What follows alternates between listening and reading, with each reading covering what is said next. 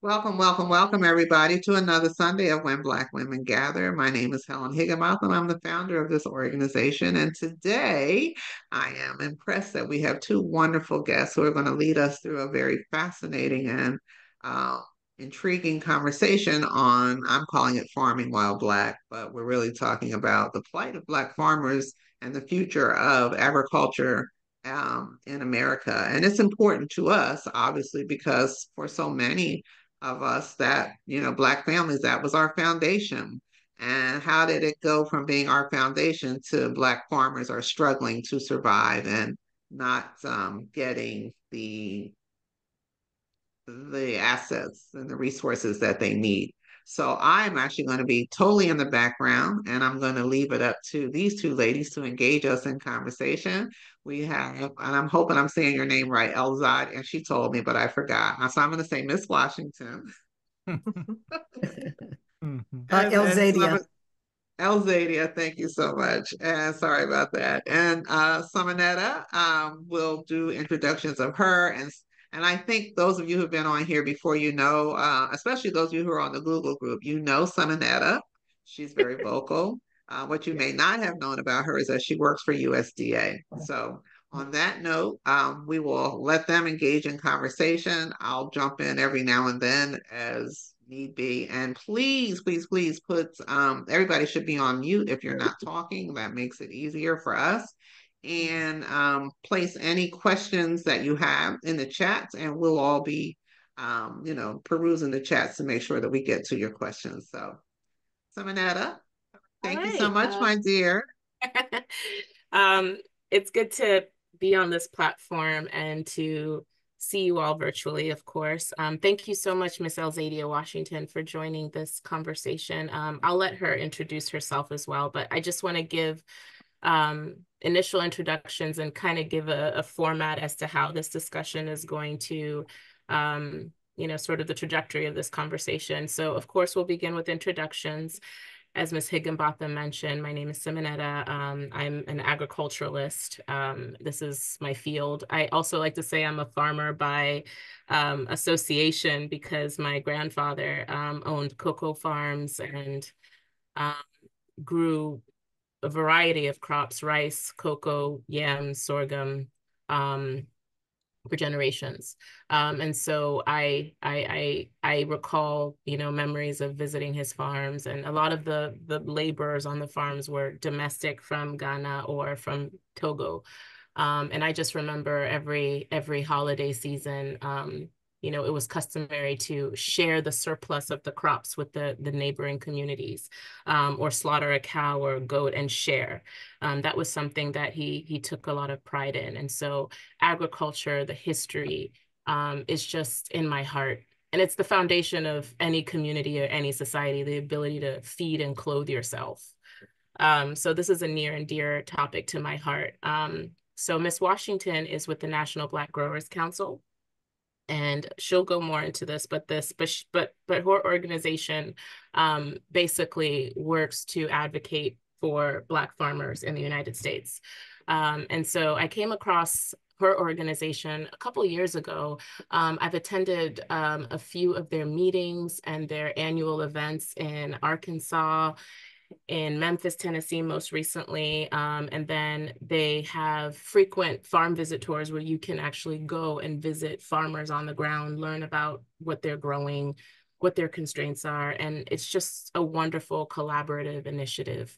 I was in Mississippi also recently, visiting a farm over there, and it really brought a lot of things back home. So again, beginning with introductions, Ms. Elzadia will expand on her background. And then afterwards, just to give a little bit more context, I think it's important to sort of delve into the history of Black farmers in the United States.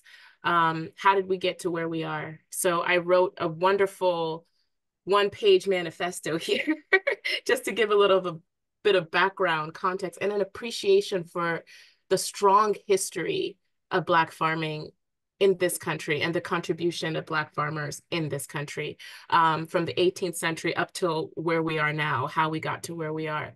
So after introductions, we'll go on to the history, and then Miss Elzadia will take over and go on and let us know more about her organization. And then we'll open up for questions and answer period. So Miss Elzadia, Miss Washington, please feel free to give us some introductions, and then we'll move on to the history. Hi guys. Again, sorry for being late, and I guess I'm a little flustered because there's been so much stuff going on the last 24 hours. But again, my name is Elzadia Washington, and hold on one second. Let me get this dog out of here. So excuse me for 1 minute. No problem.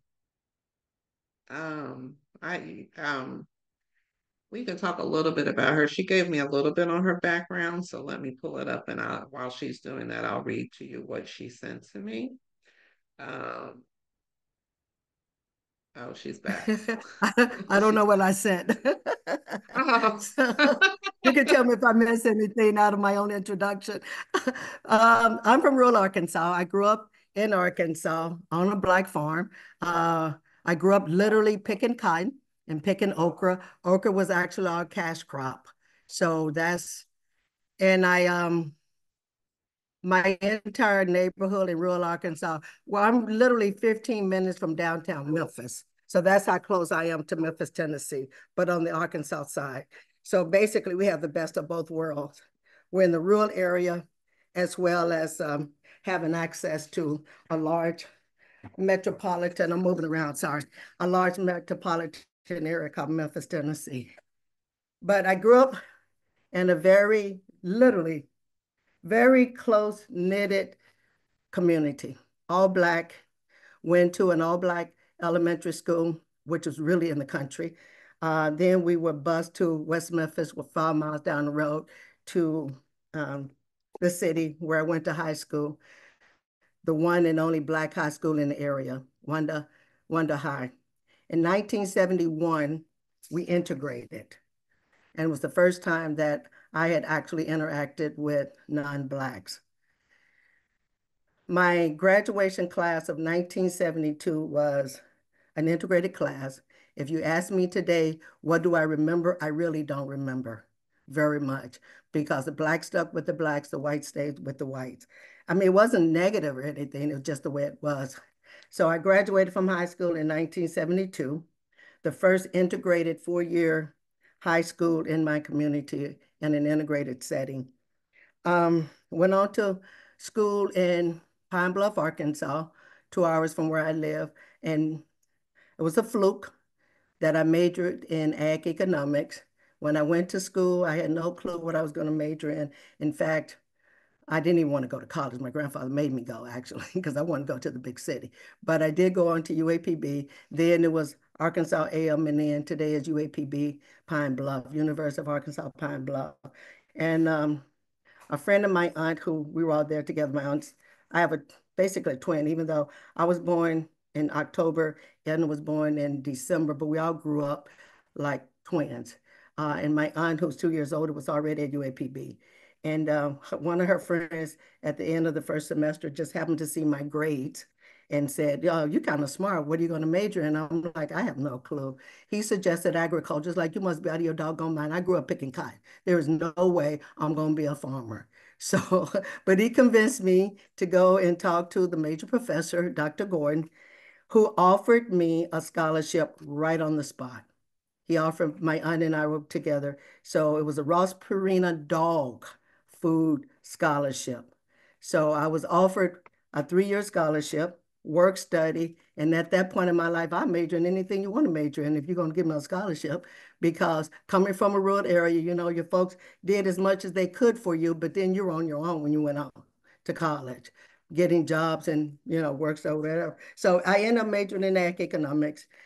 Graduated, my aunt and I were the first 2 females to graduate in the agriculture department in Pine Bluff at the University of Arkansas Pine Bluff Historical Black College.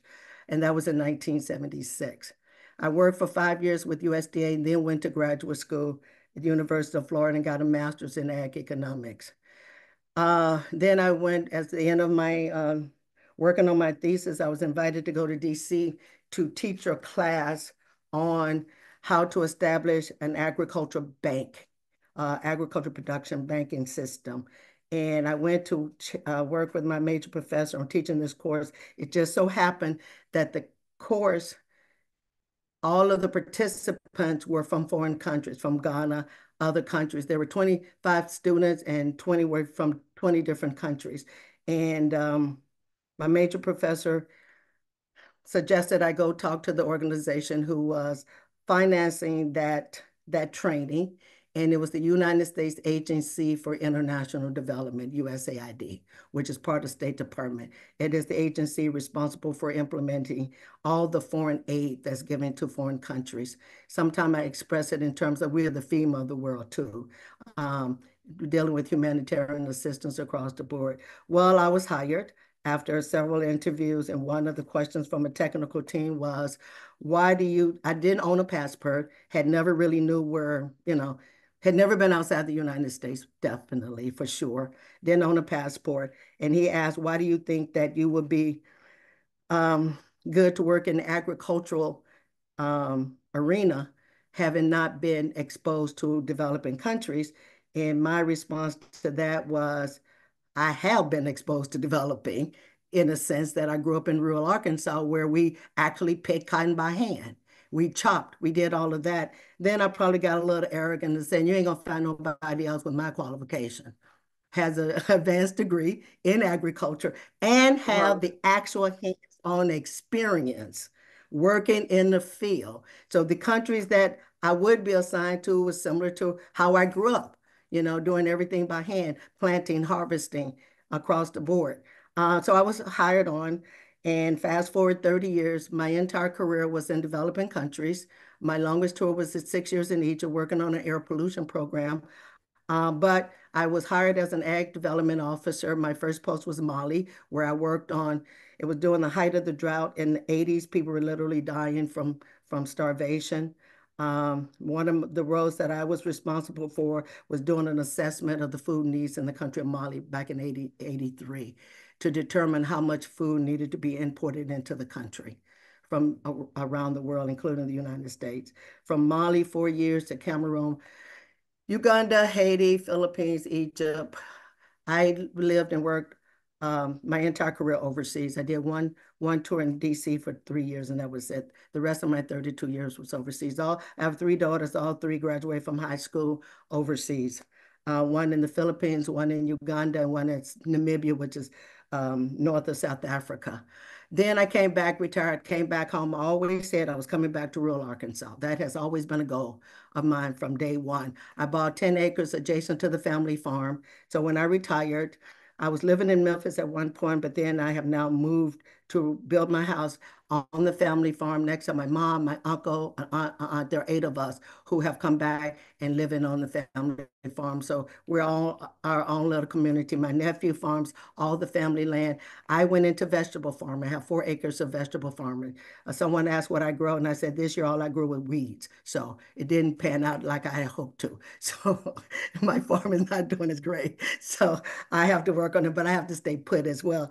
As anyone know that vegetable farming is very labor intense, and you have to be present, especially if you're trying to do naturally grown. I would never be certified organically, mainly because I'm surrounded by soybean fields. And if you know anything about soybeans and cotton and rice, there's a lot of chemicals. There's a lot of drift.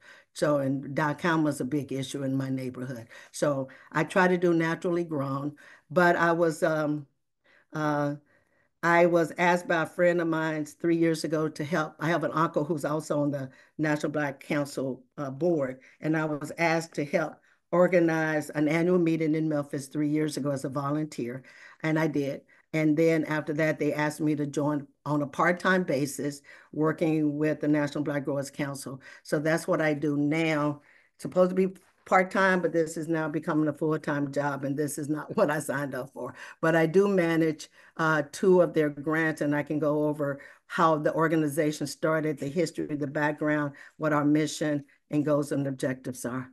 Oh, now I'm out of breath. That was good. I loved all of that. I'm sorry, some of that I'm jumping in because I wanted you to No, talk it's about okay. being first of all, USAID, these organizations don't have a good track record for hiring Black folks, even in our Yeah, own, countries. And, yeah. when you were a student of agricultural economics, you had to be the only Black female, maybe very few females, I'm assuming. Well, no, of course, the UAPB is a historically Black university. So, yeah, I was the only female in a male world back in the 70s. So, my aunt and I were the only two females in the entire department. By the time I graduated, more and more females were starting to come into the program. My understanding, almost world nationwide, 40% of ag majors are females today. So, fast Really? forward 40 plus years. Wow. In graduate school, at University of Florida, yes, you're right. I was one of three Black females in the entire that I knew of the School of Agriculture. With USAID, yes, like I said, when I joined, I had never been overseas. My class of 25 interns at the time, there were only two of us who did not own a passport. And out of that class of 25, I think there may have been four Blacks. So yeah, my entire career being in the agriculture sector has been predominantly male, predominantly white males. When I was got out of UAPB and went to work in Louisiana as an agriculture statistician, it was back in those days, it was called the Crop and Livestock Reporting Agency. Today is NASS, National Agriculture Statistical Service. I was the only Black in that entire for the state of Louisiana, and the only, of course, few and nationwide, one of the few ag statistician. I managed, because I was over the enumerated data collection unit, and I supervised 50 white males and Ooh. train them on how to collect agriculture data. And I had no issues for the most part. And the issues that I did have were with the white females, ironically. Interesting. Mm. But, I did have a standard. The day you touch is the day you die. So they all kind of knew where that line was drawn. So that was pretty clear. So as a result, never had an issue with these guys. But so you're right. In terms of USAID, I was one of the few Black females that made it to the what you call mission directors, the person responsible for the entire country.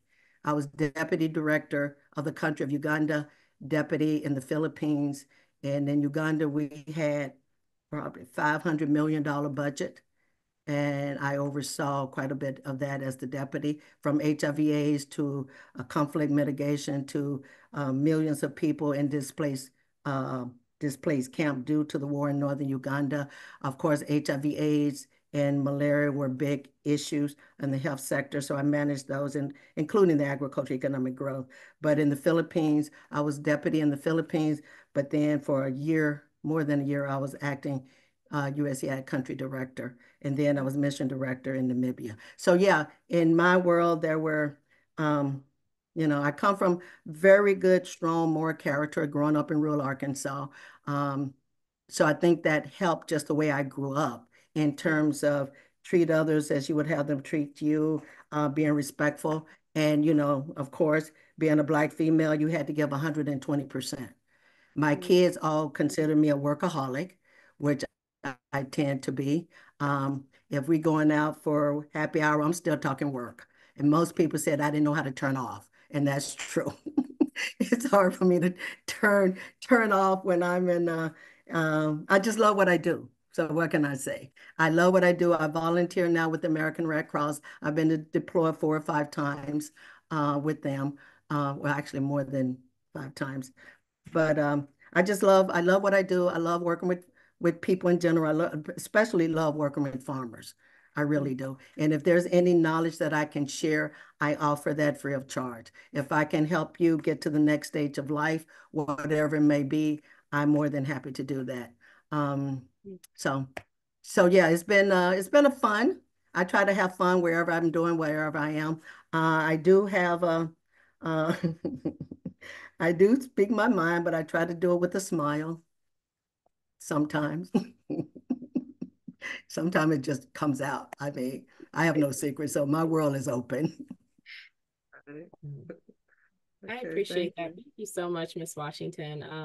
And of course, you know, you'll be speaking more about the National Black Growers Council. I just wanted to segue into history. Part of the reason why I'm so impassioned about Black farmers is because I've taken the time to do my research, to read, to try to understand, and to contextualize. I'm first generation American, raised here, bred here, but for the longest time, I didn't have the context of what it took for so many Black Americans to get to where they are, to get to where, you know, we are as a nation.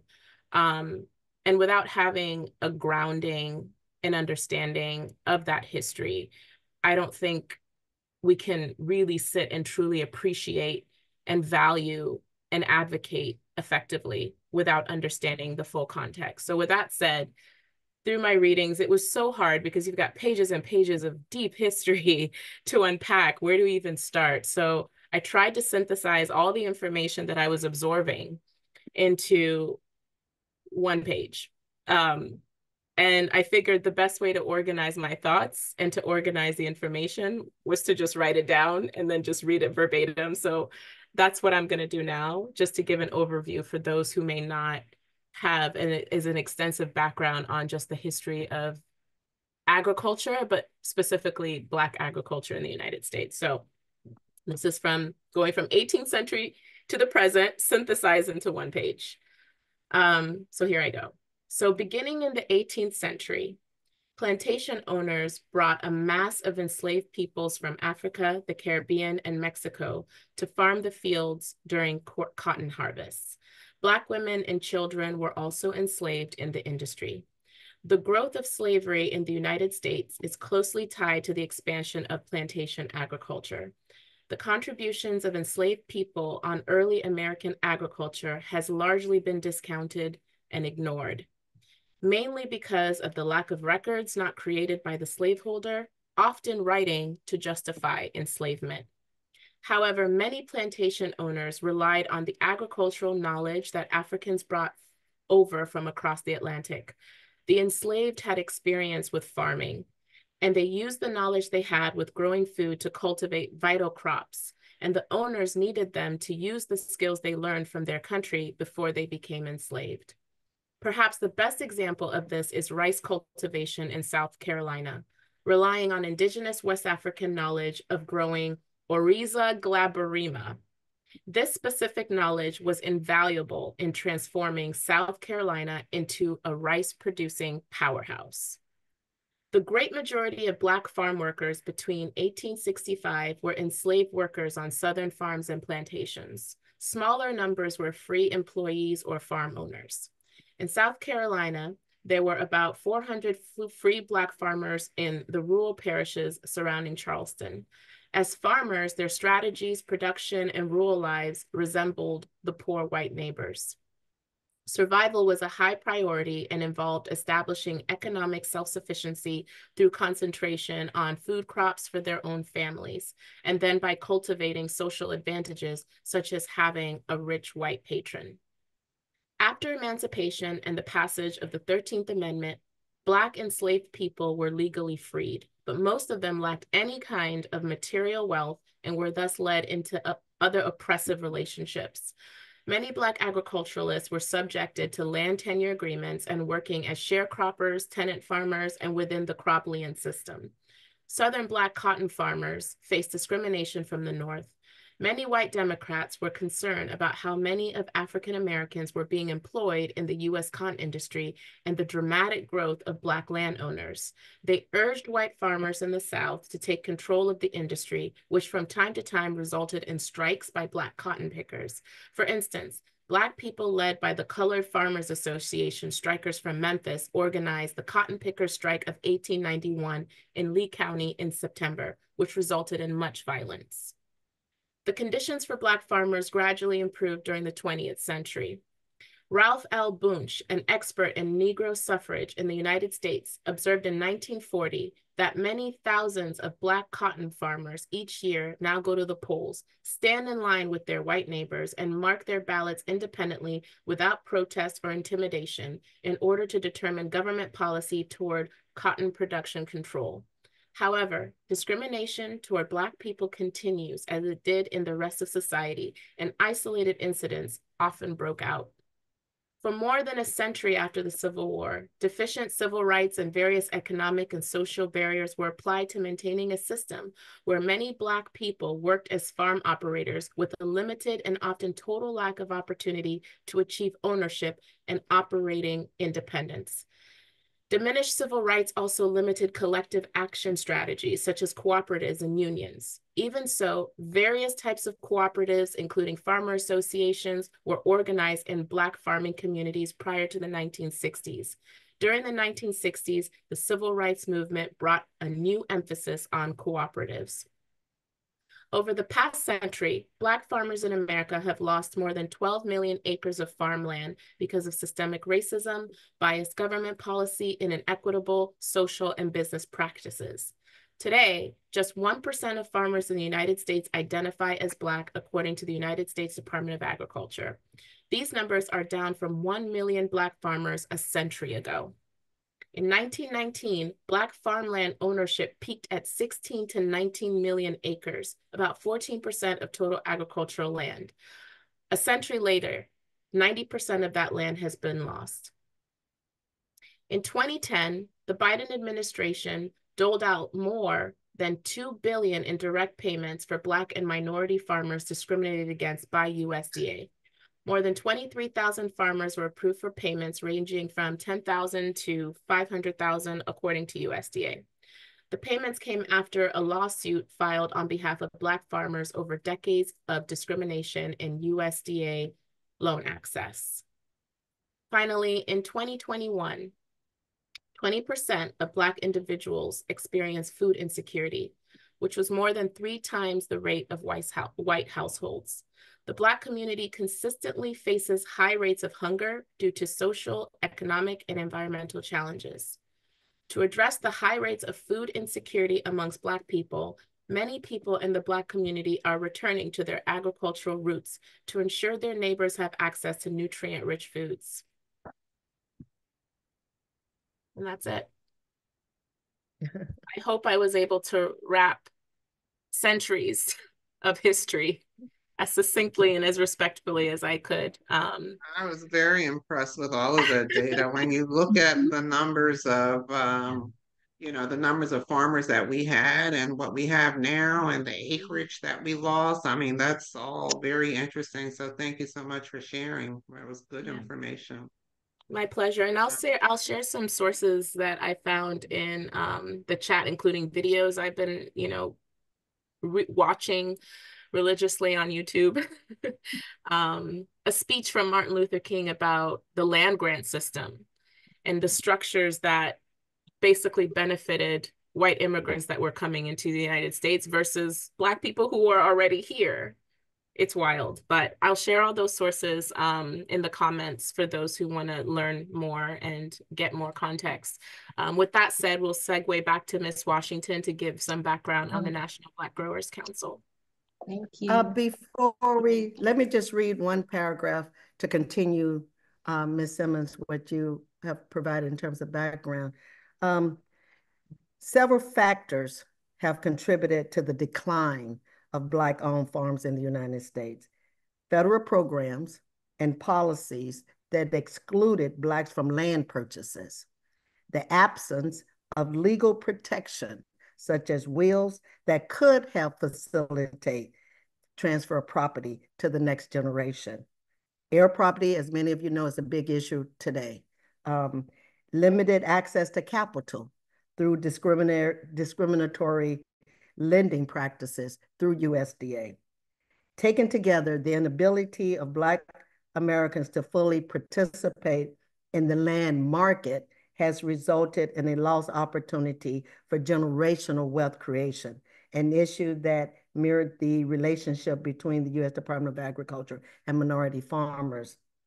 The Black farmers who have managed to hold on to their farms eke out a living today. Many Black farmers operate at 70%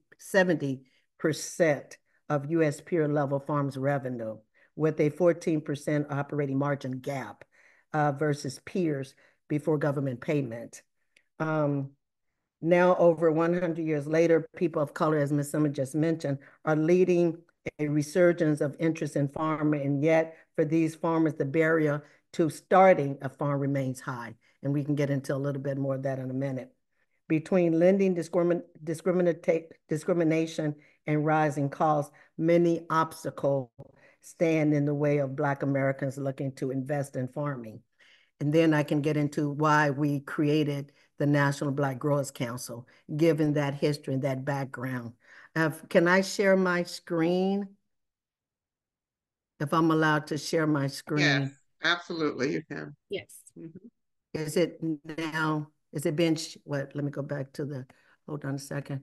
I have a PowerPoint that, okay, here we go, share. Okay. Can you guys see the screen? Okay. Let me go back up to, I'm just going to give a very quick overview of the National Black Growers Council. Okay. Yep. Just a bit of background, as it was mentioned earlier, traditionally, and I think I mentioned this, I think you mentioned it as well, Ms. Simmons, especially when it comes to Ghana, for example, even in the United States, families work together to farm. That's what we did. You had one tractor, that tractor was used by the neighbors, the friends, everybody. So you may have one person with a tractor, and that person went around plowing up everybody's field. You have maybe one person, even when I grew up, picking cotton, we all worked together. Once my family we were landowners. So we would consider, my entire community that I grew up was all Black, all landowners. The people in my family and the community in general believed in investing in land and education, not necessarily going to get a college degree. But my great-grandparents all focused on owning land, investing in land, and learning a trade of some sort. If you're going to be a farmer, you're a good farmer. If you're going to be a mechanic, you're a daggone good mechanic. You can go to college, but you had to learn how to support yourself in life, be whatever it is, and you succeed at whatever that is. So traditionally, Black farmers all work together. We shared equipment, we shared markets, we let each other know what was going on. We shared, if you had a problem with boll weavers, we all got together to figure out how to get those boll weavers out of your cotton field. So traditionally, we worked through the extension agents, through clubs, and we shared all of our wealth and everything else in terms of equipment. The National Black Growers Council was formed sort of based on that history. But before the organization was formed as National Black Growers Council, Monsanto, in 2018, there was a guy named Dwayne Goldman, who actually now works for the secretary. Dwayne was working with the Monsanto along with a couple other Blacks. There were the few in those organizations. Monsanto asked Dwayne Goldman to identify some Black farmers who grew row crops. And he did. And it was the first time these Black farmers ever came together as a group. And they, or is that me or somebody need to go on mute? I just hear background. And they came together in St. Louis. There were 10 Black farmers. It was the first time that they had ever met and did not realize that there were other Black farmers in the United States with 5, 10, 15,000 acres. And it was the first time that they had met each other from Texas all the way up through Virginia.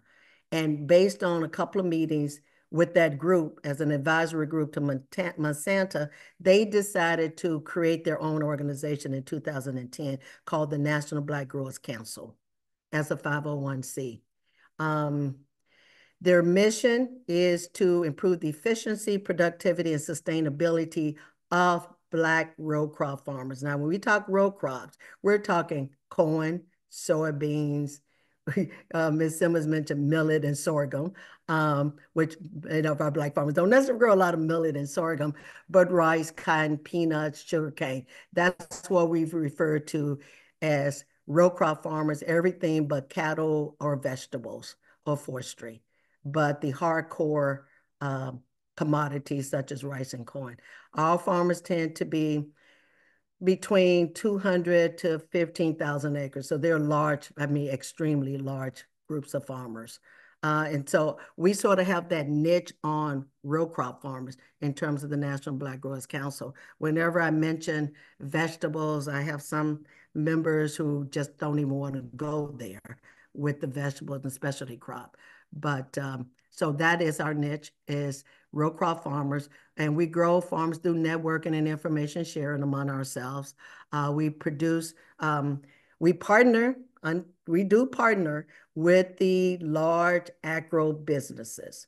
If you are planting, even if it's 200 acres of soybeans, you're using chemicals. That, I mean, unfortunately, it's just a way of life.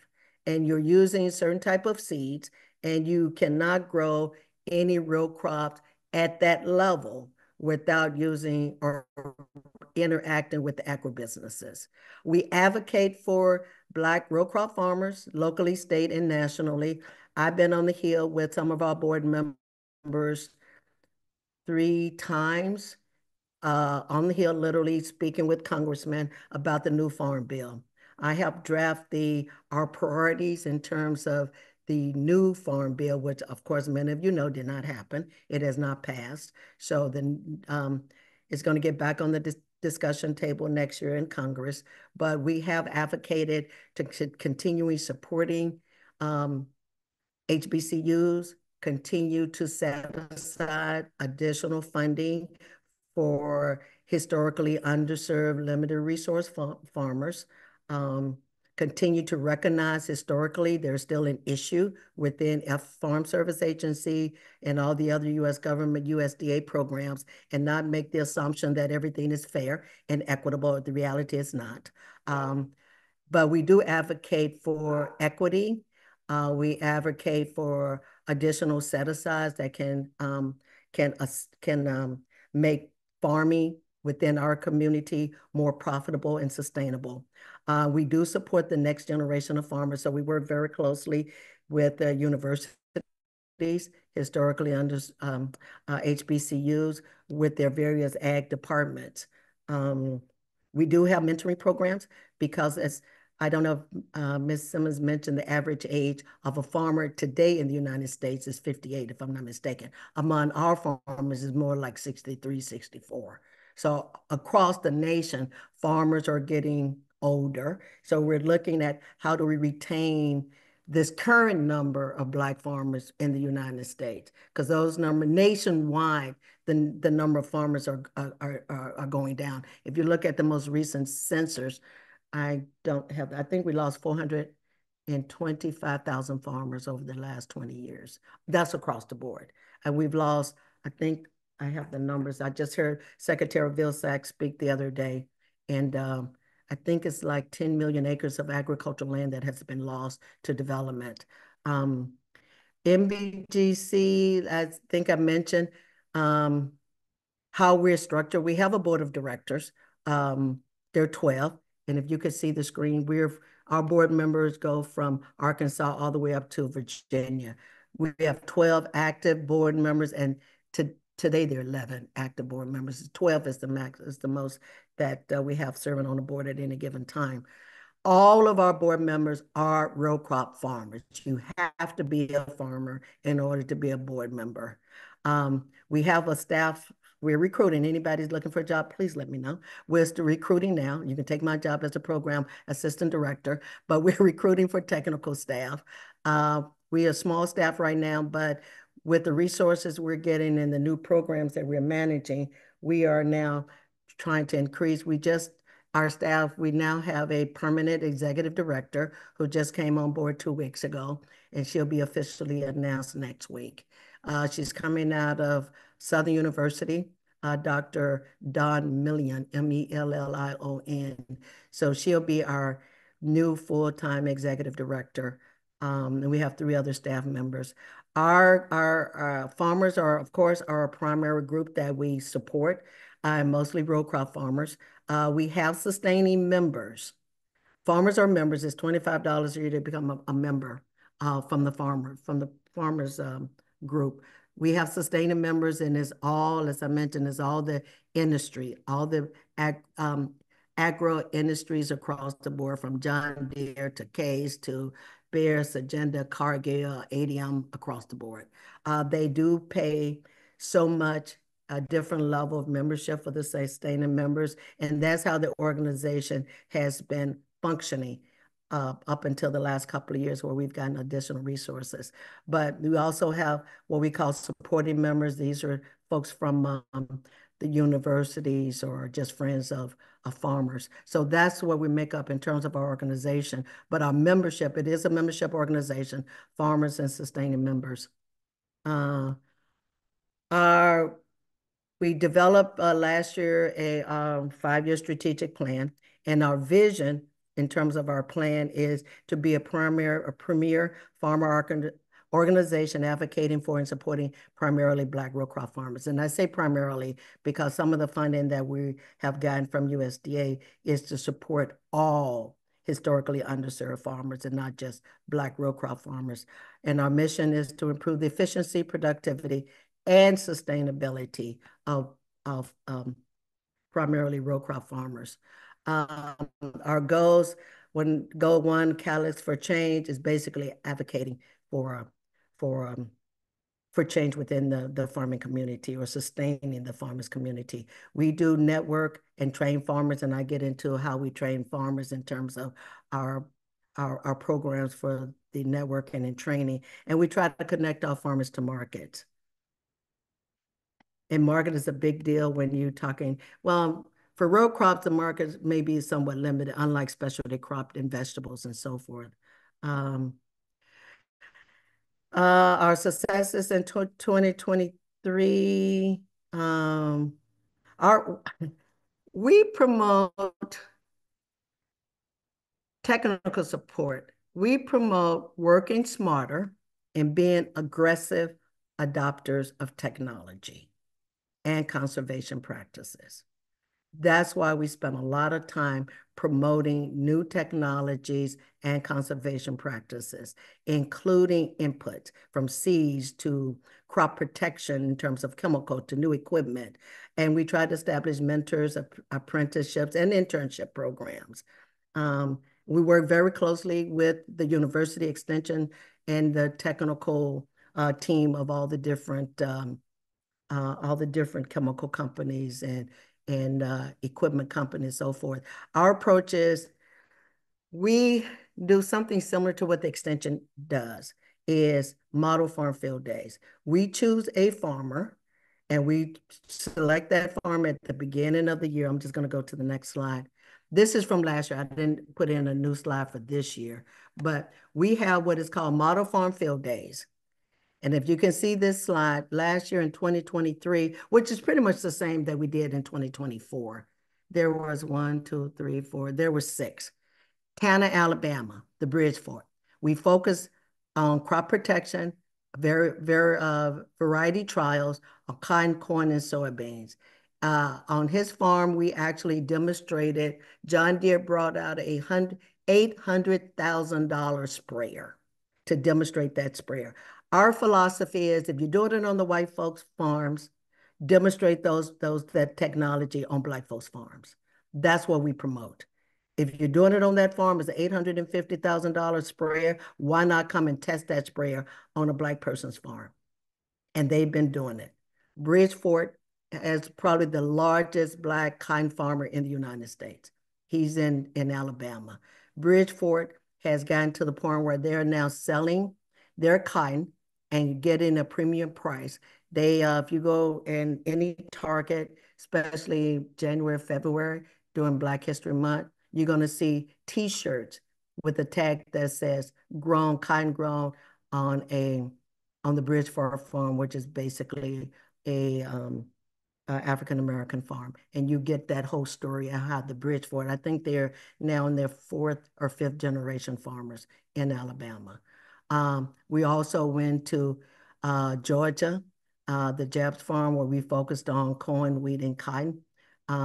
Arkansas, Louisiana, Mississippi, and South Carolina. Even though this was last year, these are pretty much the same location, not the same farmer. At the beginning of the year, we asked for anyone who would like to host a field day. And we literally, when we say host a field day, we literally mean standing in the field. This is what we do. We literally stand in the middle of the field and we discuss that crop, that variety, and farmers come from all over. That's why we go to different states so that we can capture sort of regional. And they stand there and they're trained, or not trained, but they can ask questions. They can look at the variety of seeds. They can touch, feel, ask questions. That's that 850,000 spread that you're looking at the very bottom there. And they actually, in this case, this was like April. This was early on in the year. So what you don't see is a lot of, his was in May. So you don't see a lot of vegetation out there at that moment because it's still early in the season. So we start in May. Most of the farmers don't want you to come to their field in May because they're still planting all the way through, the last one is generally September.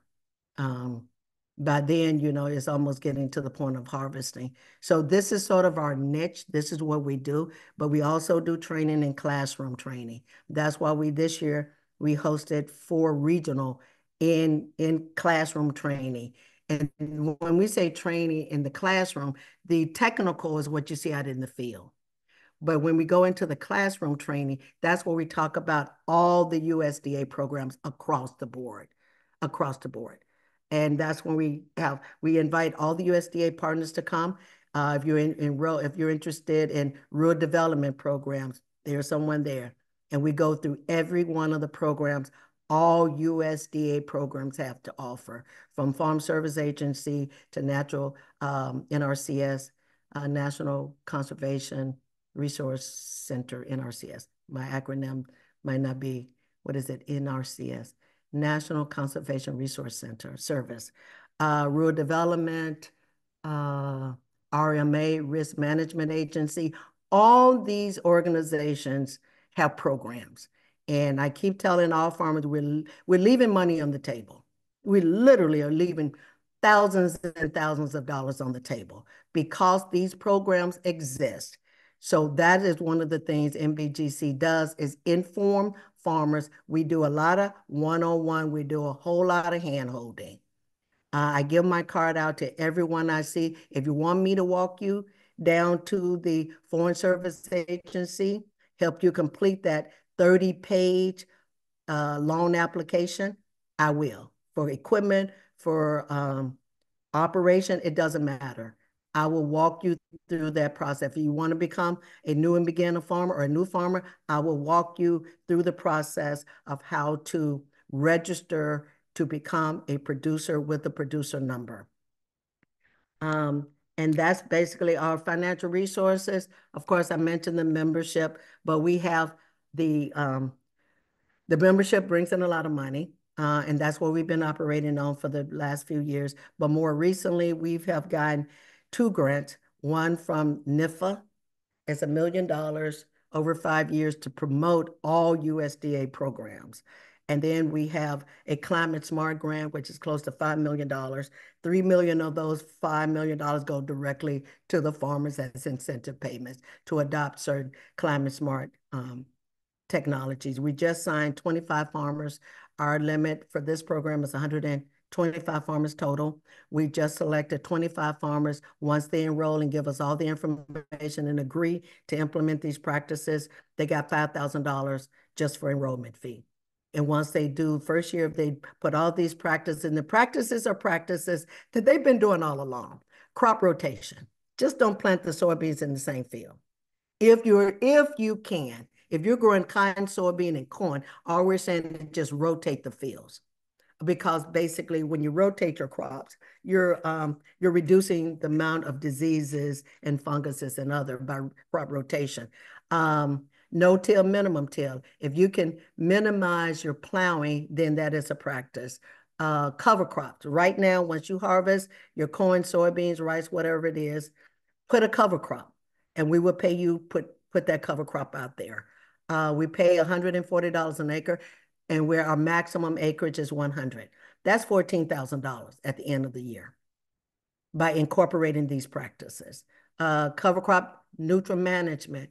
If you start looking at doing soil tests and looking at what nutrients you actually need in your field, then there's cost savings. And you're not spending money on unnecessary nitrogen or phosphate or whatever it may be by doing the soil testing and letting us explain to you what it means in terms of the deficiency. So those are programs, they're $3.1 billion for climate smart. It's called Partnership for Climate Smart Commodities. There are 135 entities out here that are getting this money. There are groups that we also work with. ADM has $80 million. And every one of these grants, US Rice, ADM, Virginia Tech, across the board, there are 135 grantees out here. Every one of these grants says you have to provide at least 40% of those resources to underserved, limited resource, historically underserved farmers. Now, when we say underserved, that could be new and beginner farmer. They consider a new and beginner farmer someone who's been farming less than 10 years. That's everybody across the board. Historically underserved tend to be Blacks and Hispanics or Native Americans. Historically underserved. There are other groups under underserved, veterans, women across the board. But we are promoting that historically underserved. Right now, US Rice, Ducks Unlimited got, see, the 80 or $90 million for rice farmers. We have identified rice farmers. There are 6 states that grow rice in the U.S. Arkansas is #1 for rice production. We have tried to identify every doggone Black rice farmer in Arkansas, Mississippi, Louisiana, Texas. We haven't found one yet in California, but Arkansas being the biggest state for rice farmers, we only identify 25 Black rice farmers, but we're making sure every one of those rice farmers are signing up under this project.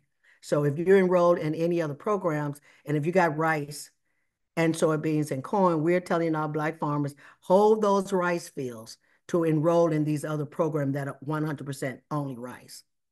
And don't put that rice field in other programs because you can get up to $100,000 under the U.S. Rice Program for historically underserved farmers to put in rice bins. You make more money by being able to store your rice on your farm and to try to reduce the moisture. Most of our Black farmers cannot retain that rice on the farm in terms of storage. So we get a lower price when we sell our rice because of the high moisture level. So to ensure that Black farmers can get a higher rate for their rice in terms of per bushel payments, we're now, that program is giving farmers $100,000 to put rice bins on their farm. Now, rice bin is $250,000 for one. So now we're saying, okay, if a farmer gets the $100,000, we will work with that farmer to go to Farm Service Agency to get a loan, equipment loan, or to commercial banks. If you go to a commercial bank, we still want FSA to guarantee that loan. So those are, what else is there? I mentioned the Model Farm Field Days. I think that's it. And I am open for any questions you may have.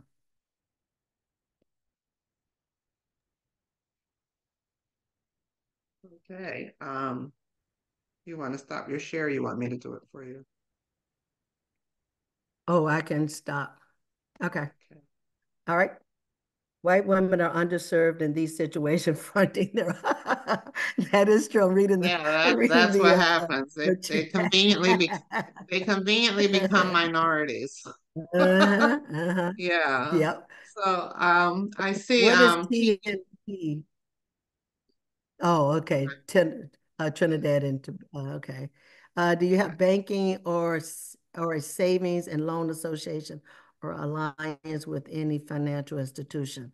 No, we don't. But we do work with. We try to work primarily with Foreign Service FSA, Foreign Service Agency. They are the ones that give. This is USDA. The administrator of Foreign Service Agency, which is the USDA agency providing loans and grants, very few grants, but mostly loans for operating and equipment. when I came back and I went into farm, I had gotten a hoop house from NRCS, a greenhouse, and the irrigation system and so forth. And then I went over to FSA to get an operating loan. Microfinance loan is a streamlined process, and it's only like a 3 or 4 page application. So I went and I applied to get an operating loan from my vegetable farming. And the guy says to me, and he was a Black guy. In fact, I knew Greg. He went to school at UAPB. He said, well, I need a marketing plan. Fine. I know it's not required, but I will give you a marketing plan. So I did the marketing plan, went back to his office the next day, and he read it. And he said, where you get all these prices in a budget? I said, where you get all these prices for? And how'd you come up with your average, you know, what you're going to sell your tomatoes for, cucumbers or whatever? I said, and where'd you get your yield data? And I explained where I got my yield data from, how I came up with my budget, the price that I was going to sell my vegetables. And I said, I went to the farmer's market. I went to Walmart, Kroger's, and I came up with an average price that the market, and I'm selling in my community. So I don't want, you know, I want it to be somewhat competitive, what they could go to Walmart and buy. And he said, so you're selling farm to school, farmer's market, individuals, restaurants, grocery stores. And he said, so you're peddling your vegetable. I'm like, excuse me? I'm doing what? It's like the audacity of you to say I'm peddling. These are vegetables. And I said, your own Secretary of Agriculture, Vilsack, promotes farmers markets. And him and blah, blah, blah. And I'm like, well, you know, I'm going to have to take your land. I'm like, dude, you are out of your doggone mind now. It ain't happening. And I said, you know what? I'm out of here. And I said, I'm going to call Washington, D.C. on the state of Arkansas because you clearly do not understand what microfinance means. You asked me for all this additional information, I gave it to you. And he says, I don't report to DC, I report to Little Rock. I'm like, I don't care who you report to, but this is just not acceptable. So I got a telephone number, called DC, talked to the person who manages the microfinance program.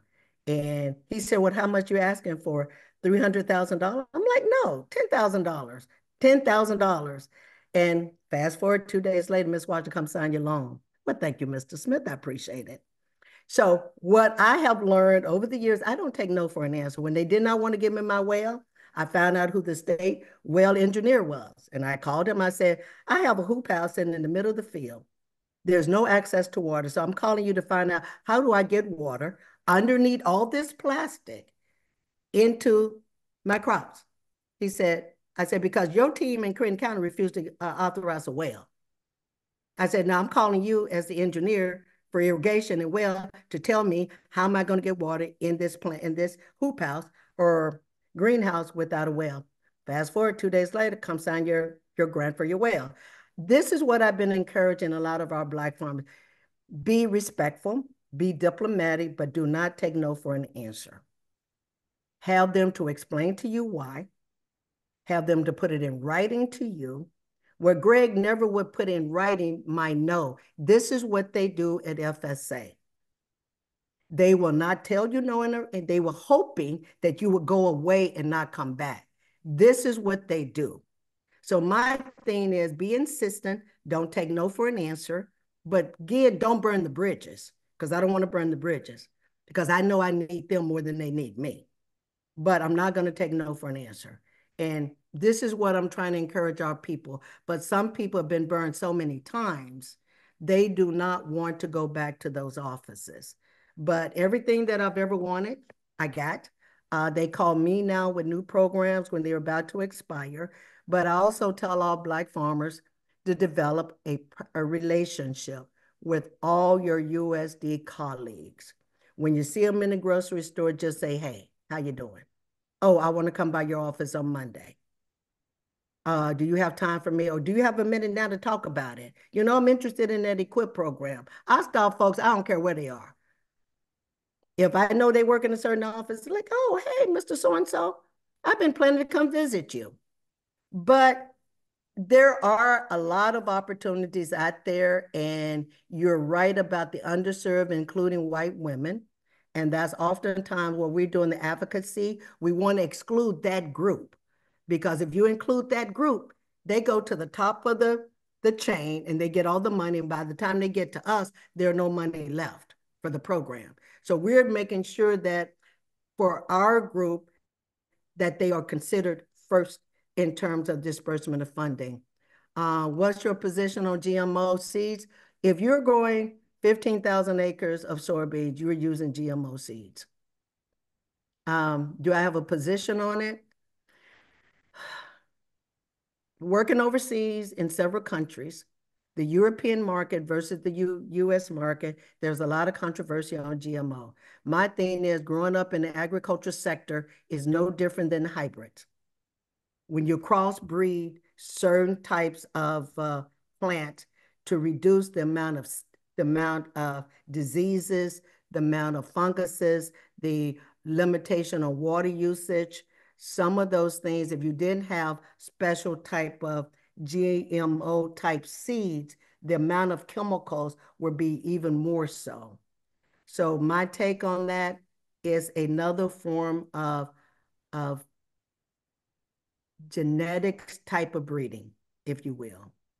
I'm not an expert on GMO, so I don't want to get into that level of details, but I do know that some of those varieties, you do minimize the diseases. If you go and buy a tomato seed, look at that tomato seed, and it's going to say something like resistant to A, B, C, and D, if you want that seed. Or you can get pure organic seed. But when you do some of those seeds, the risk of diseases and funguses and so forth are even greater. I want to address the food desert in urban America. We have two hands up, Miss Washington. Oh, also. I'm sorry. Oh, I'm sorry. No, I was just reading that. No, no. That's it. She can just read that. That's what I had my hand up about. But go ahead and finish reading, because that's what I wanted to ask you about. Okay. So that's Keith's question. So go ahead. What's the question you were reading? I wanted to address the food deserts in urban America. This requires vegetables. Do you help vegetable farmers in New Jersey? I will, sir. I will give you my name and number and you call me, because USDA programs are nationwide. It doesn't matter what state you're in. It really doesn't. Now, some states, conservation may be different than others, but every one of the USDA programs are nationwide, including New Jersey. I just don't know anybody farmers in New Jersey. So you'll be our first.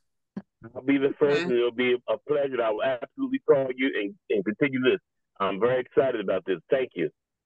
Yeah, there was a guy from New Jersey he was supposed to be on this call, but I don't think I sent him the information timely enough. And he's a New Jersey farmer too, so I'll definitely put him in touch with you as well.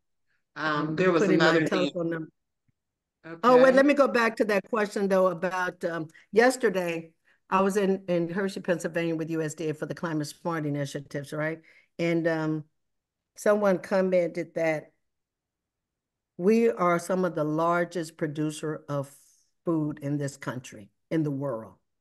But when I look at row crops, those are ingredients. Those are not food. Soybean is not a food for me. It's an ingredient. You can't walk out in the field and eat a corn, well, maybe some sweet corn, but for the most part, rice has to be processed. Corn has to be processed to some degree, unless it's sweet corn. Soybean, rice, wheat for bread, they're an ingredients, if you ask me. Now, when it comes to vegetables for me is food, because you can walk out and eat a tomato, a cucumber, even okra, sweet potatoes. Those are what I mentioned earlier about NBGC board is primarily row crop farmers, but because of these resources we get from USDA, we have to work with any farmer who comes for assistance. I grow vegetables. I'm trying to be naturally grown because I will never be organically, but those food deserts are a reality. Urban, not only urban now, you could have food desert in the rural area too, because the closest grocery store could still be 10, 15 miles from you. And the way society has gone, you don't have a whole lot of backyard gardens anymore. So people tend to eat at the 7-Eleven, where you can get corn chips and all that stuff. So we're really, really trying to promote naturally grown, not naturally grown, but we're trying to promote eating fresh, local. I have a trailer that I got to harvest to move my vegetables. We just got a grant. I'm a member of a cooperative, a food a vegetable cooperative, and we got $10,000 from an organization to convert my trailer, transform that trailer into a mobile farmers market. A guy is in the process now putting in a cold unit within the trailer. This organization is buying locally from farmers right there in 2 counties in Mississippi. They're buying from the farmers, and then with this money that they get, they got another $15,000 grant, so they can buy fresh fruits and vegetables locally, and they're distributing, not a food bank, but they're distributing in certain communities within 2 counties of Mississippi. And they're making this distribution twice a week. There's a lot of push right now from USDA to give states money to buy locally and give that food to food hub for distribution. That is now in southern states, Mississippi, Arkansas. Arkansas got $12 million. I was asked to provide food to families of 500 that they feed once a week. So there is a growing understanding that you got these food deserts, not only in urban, but also in rural areas where people are not eating fresh fruits and vegetables. And I'm going to put my number there. Do you see an association between food deserts and gentrification?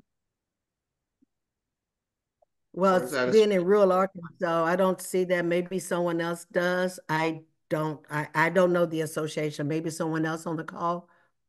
Yeah, I just find it quite interesting that the inner cities, which are being gentrified, that's one of the tactics they use. That's definitely one of the tactics that they use when they want to reclaim that urban area. They'll make sure there's no food, make sure it's unlivable on a lot of levels, and then they'll come back and reclaim it for pennies on the dollar. Yeah, so they do use that. Wow. They deprive the community of services, and to deprive a community of food is pretty awful. Miss Bay, you have a question? Yes, Helen, and thank you for taking my question, and respect, Ms. Washington, to all the work that you are doing. We have been here in Philadelphia ever since the days of old time radio host Georgie Woods. We have been adamant on the path of the survival of the Black farmer. And here in Philadelphia, we do a big campaign every summer when the Black farmers are bringing the produce, because we are in dire need of seeded watermelons. And we break our necks to get to the Black farmers coming into the city. And that is my concern. I hear you saying that you don't know that much in reference to the GMO, but it has to be equally as important as the funding that you're getting, because it does no good. Right now, when I go to cook, I'm using baking soda to wash my vegetables with. Okay. I'm taking special care to make sure I buy something.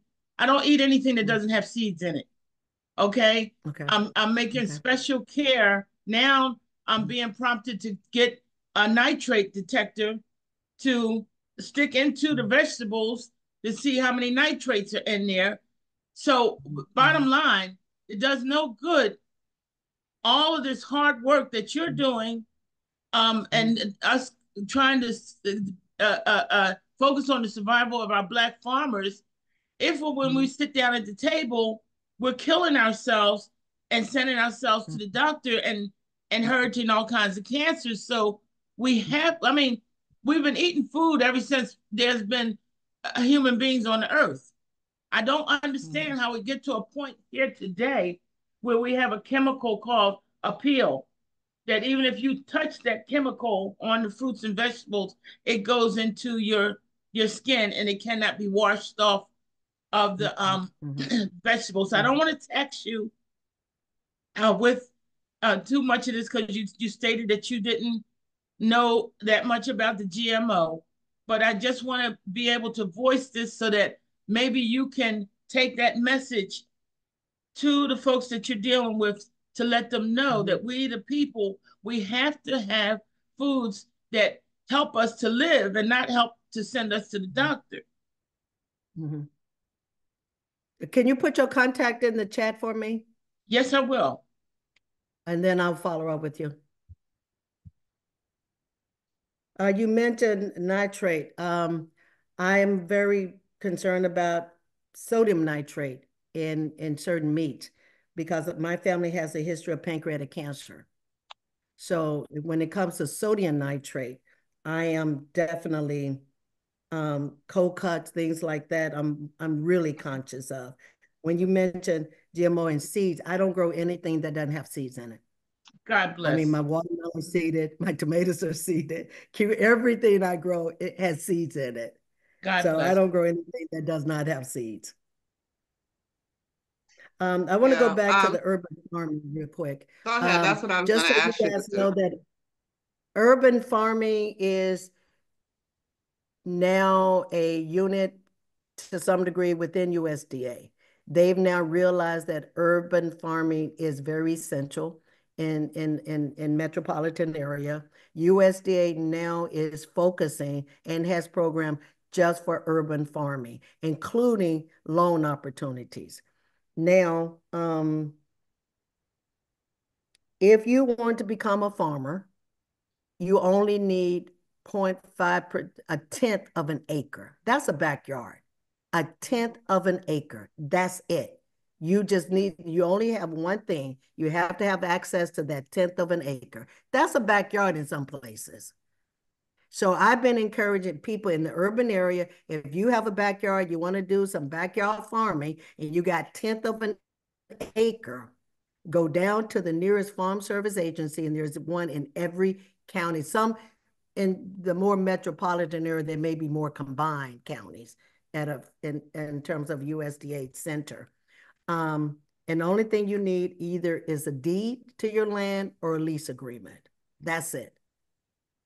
A deed or a lease agreement saying that you have access to land. That's the first thing, is access to a minimum of a tenth of an acre. And you can register as a producer, as a farmer, even in the urban areas.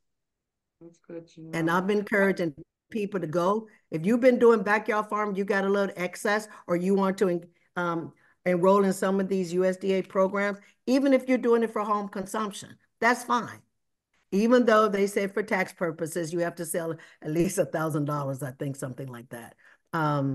But, there are programs within USDA for urban farming now. So I'm encouraging people in the urban area to go and register as a producer if you have access to a tenth of an acre of land. Okay.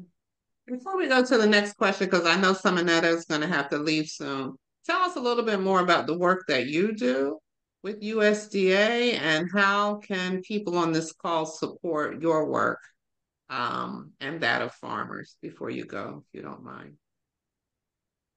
You're muted. I'm sorry, was that question for me? Yes. I'm sorry. I'm sorry, the noise got a little. Can you please repeat that last part?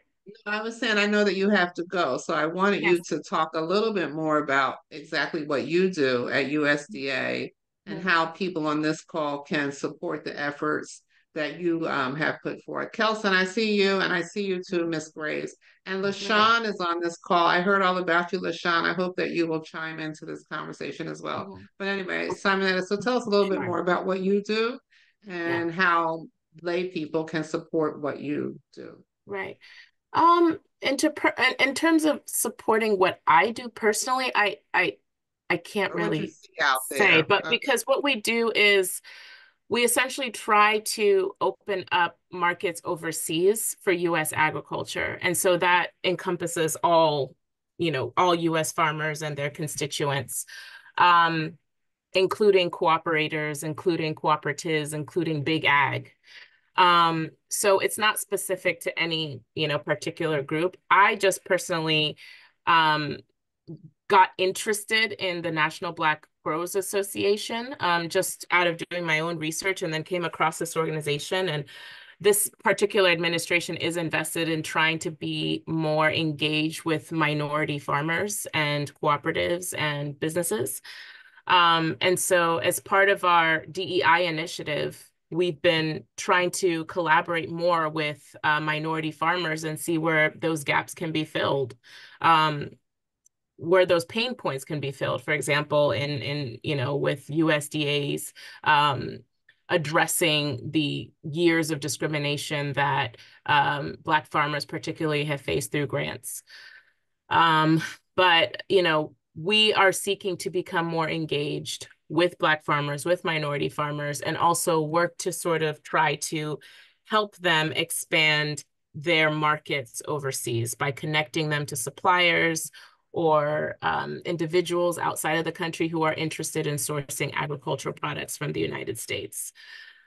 So that's really government to government, really. And so in terms of like supporting me personally, I don't see, but I think it's more so, how do we start by supporting Black farmers in our own communities, whether it's patronizing from them, buying directly from them. I know in my immediate community, just right here, we have a couple Black-owned farms just within an hour or two from me.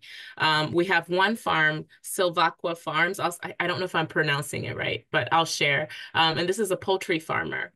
And he sells eggs, chickens, meat products that you can buy directly from him on his farm. There's Sankofa Farms. I think that's coming out of South Carolina. So it's just supporting farmers in your immediate community. I think that's the best way that we can support. Because as they scale, they can also provide more of their products to even restaurants or different service providers in their immediate community, and then grow and scale their businesses and reinvest in their businesses. So that's just what I'm thinking off the top of my head. I don't know if Ms. Washington would be able to add to that. I know that in previous conversations, she mentioned volunteering in community gardens, being hands-on in your direct community.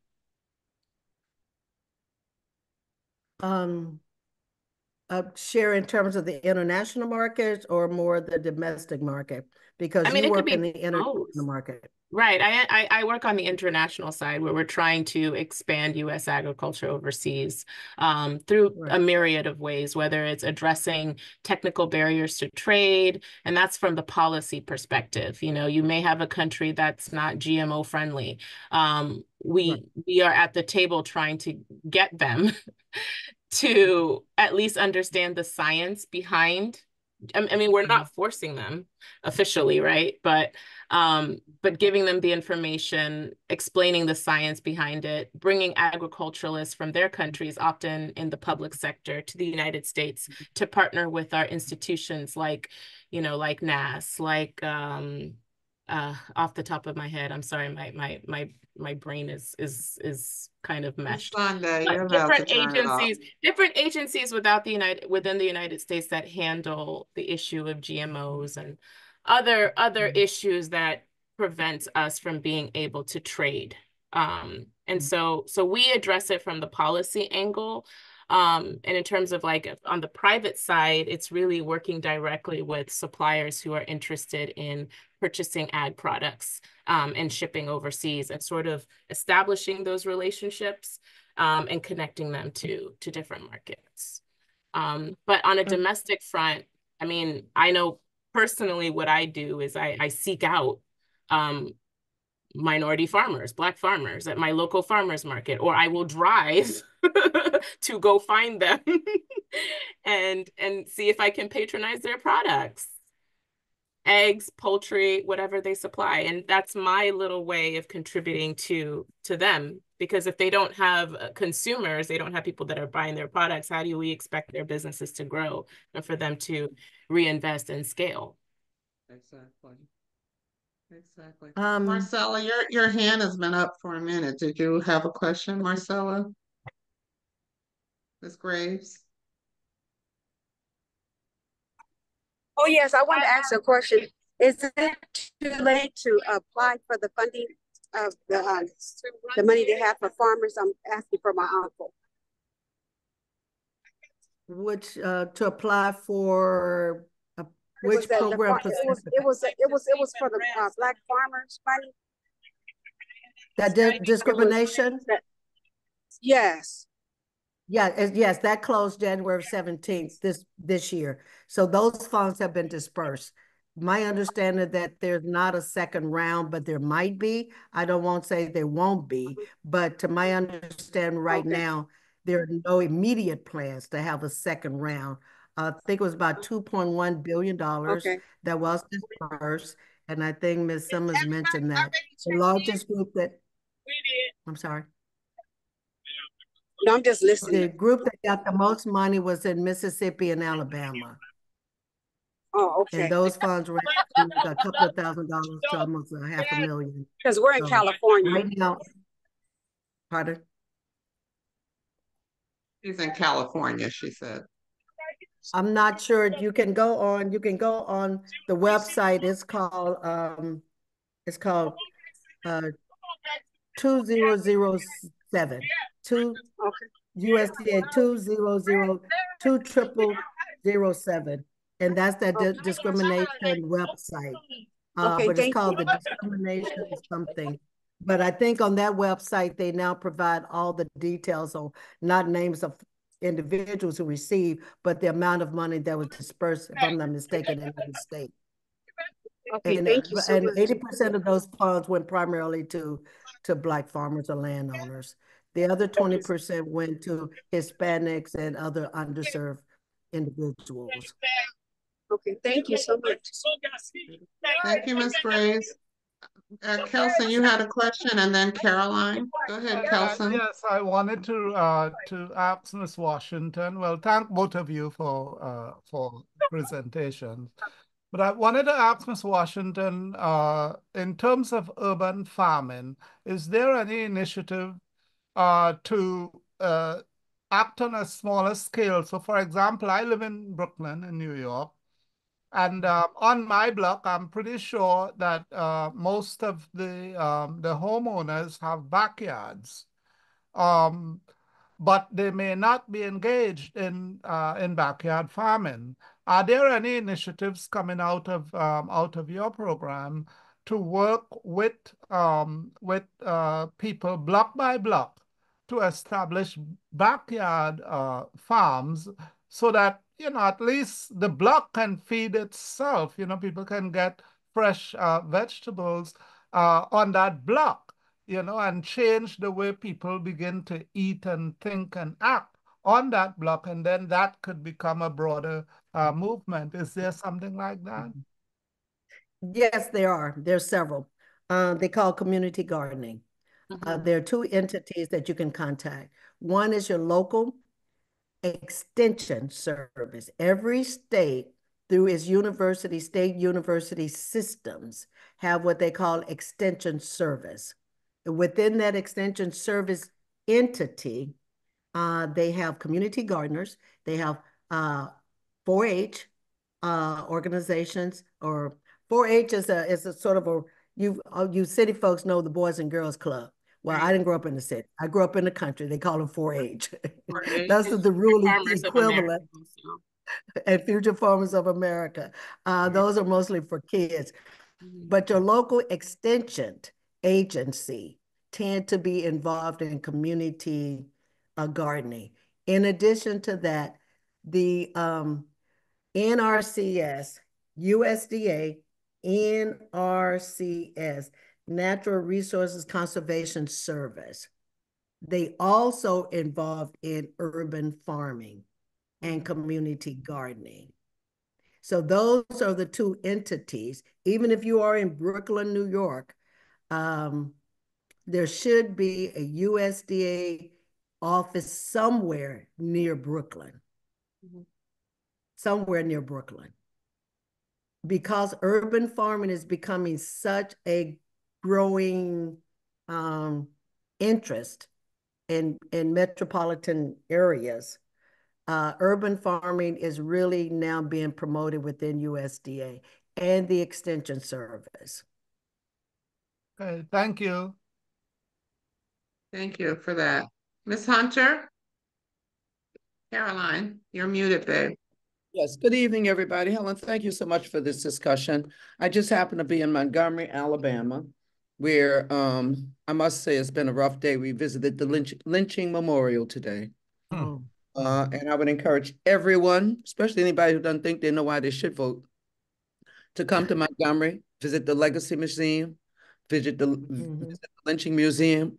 I don't know if I could handle it. We traveled today to Bloody Lowndes County. We're traveling with the Bowling family, where Mr. Bowling was killed because he amassed too much wealth. And his daughter has put up markers and is changing the environment. But part of that, we celebrated her at a banquet, but the next day we had Nicole Hannah-Jones as a guest speaker. But yesterday we had a forum on the Black farmers, and on this call today is LaShawn Wallace, who is a native of York, Alabama, passionate about farming and reshaping the Black Belt through housing, agriculture, education, and workforce development. He believes that a community cannot thrive if it's not healthy, and he facilitates 4-H programs for youth K through 12 in Sumter County schools and develops after-school programs at his ranch. He plans to open a commercial meat, fruit, and vegetable processing plant and a farmer's market to address food deserts. His group owns 15,000 cattle. So Mr. LaShawn is a wonderful resource. I think be great to have him jump in now. He could fill up the full program. But also on that program, Ms. Washington, was a gentleman. We had 2 people there from USDA. And one of them talked about that program that you talked about. He gave the statistics. And then there was another gentleman, Mr. Nervy Garden, Alabama USDA Agriculture Rural Development. He gave lots of resources. And then the other person who was there from USDA was Clifton Waters, who really talked about the settlements. And you're right, we didn't get the demographics of who got the money. We just got the number. But I want to stop talking because I learned an awful lot. Because when we go to local areas, we need to be involved in what's happening. So I'd like to invite Mr. LaShawn to just talk a little briefly about what he does. So thank you, Helen. And it's so interesting that these things are happening back to back in my life. So, you know, I love you, girl. Hello, everyone. Hi, LaShawn. Welcome. Hello. Thank y'all for inviting me. So tell us about what you got going on down there. She told me she's gonna give me about 2 minutes. I'm gonna try to keep it to 2 minutes because it is a lot. But I am a comeback veteran from the military. Decided 2 years ago to get into farming. I mostly specialize in workforce development, and I use agriculture as a big aspect of it because a lot of people here have land or have lost land that wasn't able to continue to farm. The average farmer here is over the age of 65, and they don't have any help. And the kids was raised to, go be a lawyer, go be a doctor. And once they achieve that success, father, big mama, big daddy are still back at home trying to tend to the land. But unfortunately, their health or living situation or finances or whatever, not in a place where they can still continue to do those things. So I started doing stuff with youth. I'm big into, like you were saying, with STEM and 4-H. I'm trying to figure out ways to getting young folks back involved. And those are just the young people. For the people that's already 18 and older that's trying to get into the workforce, I found a way of getting them involved into the agriculture so we can change that. Because I can't see another piece of land in my area get sold and find out you got minerals on your land. And Big Mama, Big Daddy, we done sold this 100 acres for $100,000. And then one day, these folks that came and bought it and made millions off of your land. And that is something that has been on a rise lately due to the fact that all the farmers are passing on, are selling their land. And unfortunately, the uneducated are uninformed, not knowing about resources. So I'm trying to combat that. I have a group called Woofers, Worldwide Organizations of Farmers, that I'm a part of. I have access to 250 interns that are willing to come and work and farm land, and all you have to do is house them and give them something to eat, and they'll attend to your land. And that's how we're trying to correct it, but I'm also making this a business. In my community, there's not even a grocery store. We have nothing to eat. If I go east, I gotta go 17 miles. If I go west, I gotta go 35 miles. If I gotta go north, that's an hour and something drive. And if I go south, that's 45-minute drive just to get an apple. Now I can get all of the gas station chicken I want, but I can't get any fresh food, fresh vegetables. Like the young lady was speaking about non-GMO products and just having good food. It's killing our community. Our health is declining. Our population has shrunk, but high blood pressure, diabetes, sickle cell, mental disorders, lupus, cancer is on the rise. And I believe that comes from what we ingest into our body. And so with the farm what I'm doing here on our ranch, everything we're doing is non-GMO, and we're figuring out a way to feed the community and also get them employed. I kind of use like a recycling type thing, or a field of dreams. If you build it, they will come. I get people certified in everything that I'm doing, all the way down to heavy equipment, CDL, wastewater, real estate, whatever, because all of that goes together. To me, in my mind, like I do carpentry, plumbing, and electrical, I have certified more people here at my facility in 1 year than all the community colleges combined in the state of Alabama. And I'm at a 90-something% employment rate, because it still ain't no sense me growing this food if the people around me still can't afford the purchase. So I still want to meet you. Awesome. You say what now? I still want to meet you. That's impressive. And I said, that's awesome. Thank you. I appreciate it. Thank you. Thank you. Somebody said they want to meet you. I don't know who that was, but they said, I think it was Keith. Was that Keith? That was Keith from Jersey. And Miss Washington. Okay, so you're in demand. LaShawn, I know you're out walking, but can you, Caroline, do you have his information to drop in the chat? Oh, I'm just walking on the ranch. I'm fine, but I can take all the information. Okay, if you can drop it in the chats, that would be great. Yeah, because the people, I think what you're doing is fantastic. And I don't know if you were on the call when I asked earlier, do we think that these quote unquote food deserts, I don't even know, how do you call it a food desert? You're depriving people of food. What the hell does that mean, food desert? But is it related to gentrification? And, when we talk about taking people's lands, there's plenty of ways to take people's lands. Deprive them of services, and depriving us of food is like high on the list. Which is a segue into this whole air property thing, Miss Washington. What is, and you just touched on it somewhat, LaShawn, but what is happening with the air property? We're losing our property through what?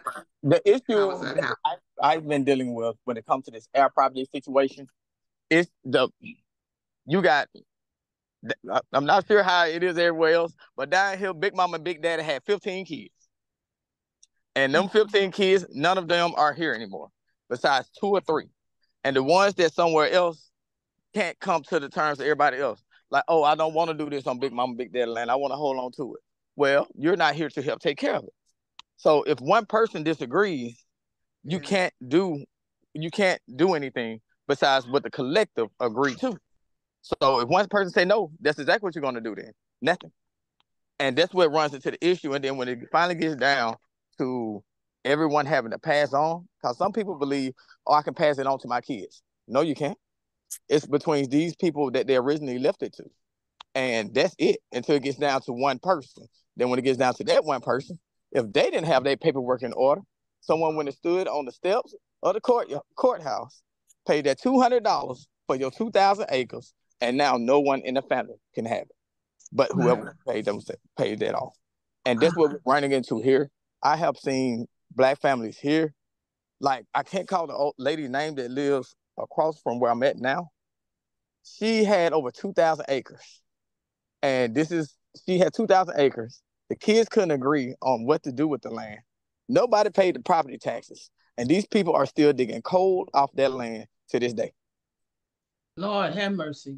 Lord have mercy. Yes. LaShawn, how far are you from Huntsville? Huntsville, I'm about maybe 3 hours. Oh, okay.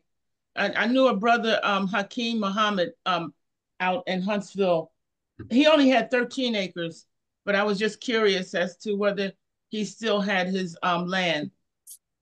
Is that the young man that works at Alabama A&M? His nephew, I think, was at Alabama A&M.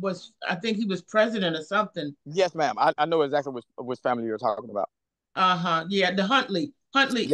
Yes, ma'am. Yeah, they're still there. Well, I know the guy that he does the agriculture for. They didn't move him up in a new position, but yes, ma'am, he's still there. Yeah, I think Brother Hakeem.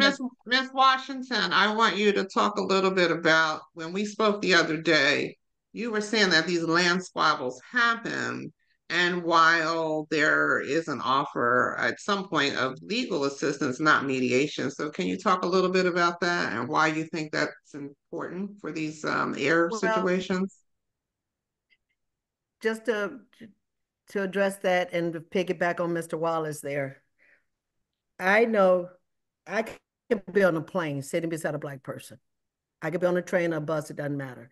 Everyone I've ever met has air property issue. Every person you would meet and that I've met has a family member somewhere in the South, mama on land, papa, granddaddy, somebody. Everybody I know has land issues. My family realized that years ago, so we put all of our land in a trust before my grandmother died. So we put in a trust so we can make sure it stays in the family. One of the largest take of land was right here in Arkansas.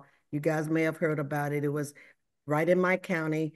He was killed in 1954 on most of thousands of acres of land, was lynched. We were talking about lynching earlier. The family has signs. Everyone wanted to know, does you know anything about the lynching of Mr. Burns from 1954? Because they're taking it to court now in Little Rock. Whether they're going to get any of this land back is not sure, but at least they're pursuing, trying to get this land back.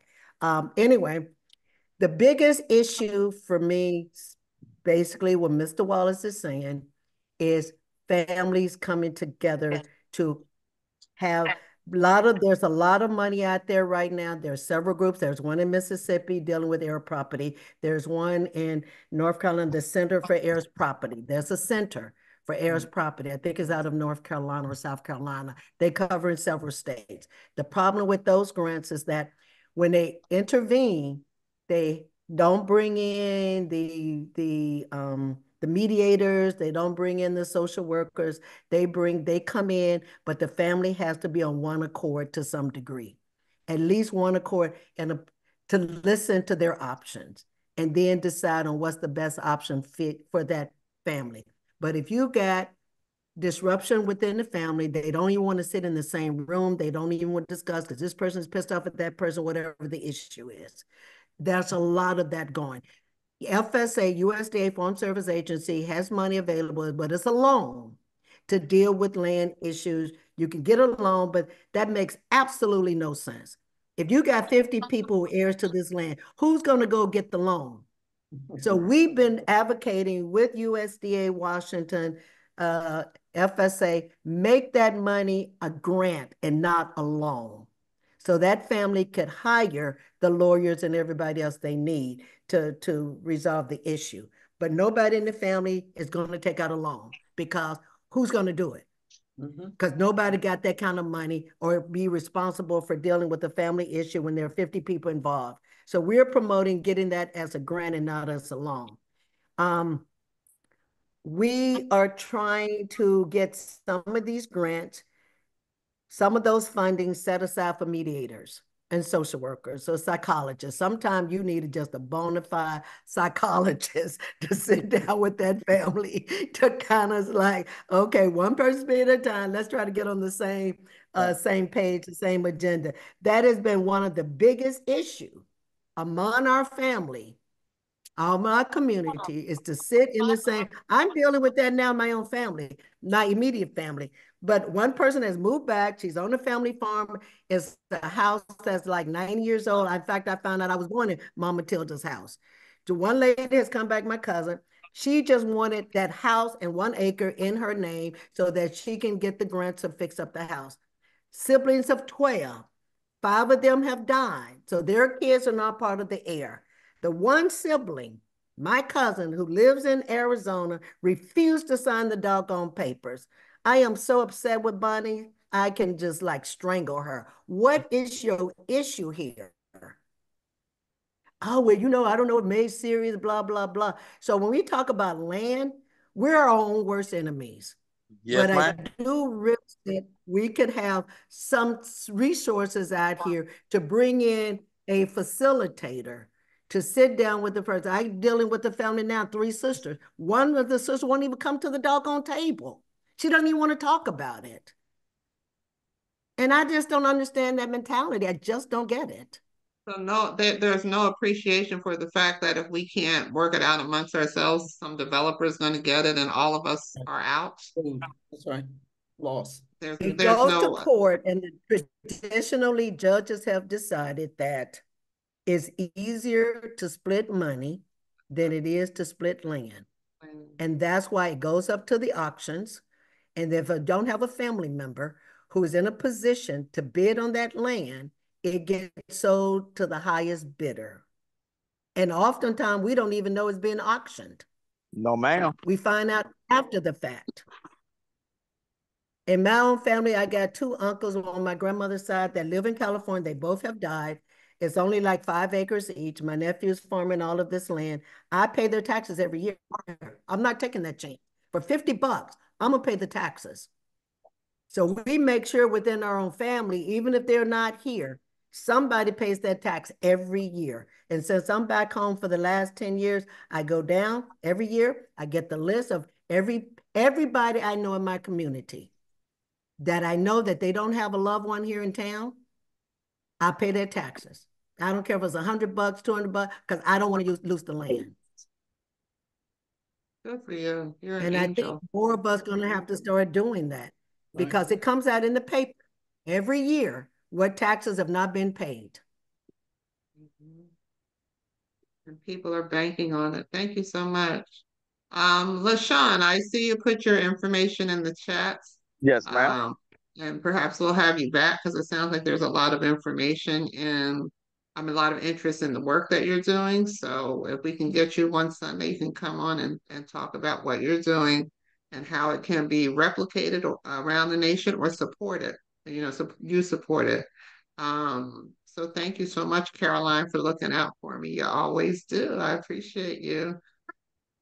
We got to get the Martha's Vineyard. So if you don't mind, Miss Washington and Simonetta, there are 2 more questions, and then I promise I'll let you go. Is that okay? Thanks, LaShawn. You're welcome. Thank you, LaShawn. And you're on my list now. LaShawn, I is got that your number? Yes, ma'am. Is that 862? Is that you? I'll be giving you a call, LaShawn, because I want to make sure that you guys all are aware of all these climate smart opportunities that's out here. Yes. All right, that'll work. Okay. And make sure you get her information too, LaShawn. It's in the chat. I'll send it to you. Oh, you got it. Okay. Beautiful. All right. Don't leave us. Who's in Orangeburg, South Carolina? I was just there about 3 weeks ago. Who's in the chat that's in Orangeburg? Who is that? Do you see it? I just saw Orangeburg, South Carolina. Yeah, I think it was Sophia. Is it Sophia? But she's talking East Orange, New Jersey, or no? Sophia's in East Orange, New Jersey. Oh Families no, in LG Orangeburg. Hampton. LG Hampton is from Linda. Linda Hampton. Yes. Okay. It's my family, Miss Helen. We have an heirs property issue in Orangeburg right now. Yeah. I can give you some contacts for Orangeburg, for South Carolina. If you got my number, just shoot me an email because that Center for Heirs Property is out of South Carolina. Thank you. I appreciate it. Okay. Okay. Go ahead, Mr. Kelson, real quick. What's your question? And you're muted. You're muted, babe. You're muted. You're muted, Kelson. Muted. Okay. I think Ms. Washington spoke to it, but what is concerning me is that heirs property has been a problem for decades in our community, and the amount of land that we have lost is just enormous. Yet I don't hear of, we have a, Ms. Washington represents a Black Growers Association. But there is no association, national association that is dealing with heirs property to prevent people from losing so much land. I mean, we know places like Hilton Head and so forth. So, you know, people just lost the land. The Gullahs, Gitche has lost enormous amount of land that are now reserves and so forth. Is there any effort to establish a national organization to go to these communities to inform people as to heirs property and to help them to change, you know, write wills? You know, one of the things, we don't write wills because we are facing our mortality when we do. And so we don't write wills, and that's part of the issue that causes us to lose so much land. Is there any effort to do that? There is out of South Carolina. I think it's out of South Carolina or North Carolina. It's called the Center for Heirs Property. Center for Heirs Property. Her name is Dr. Stevens. What's her first name? She manages that Center for Heirs Property. They just got awarded $8 million from USDA to address this issue. A lot of the universities now have funding, literally a lot of HBCUs now through USDA have funding or through other resources to talk about estate planning, to talk about wills. I've gone to several. Within our own organization, when we do these regional meetings, I always invite someone to talk about how to address heir property issues and how to start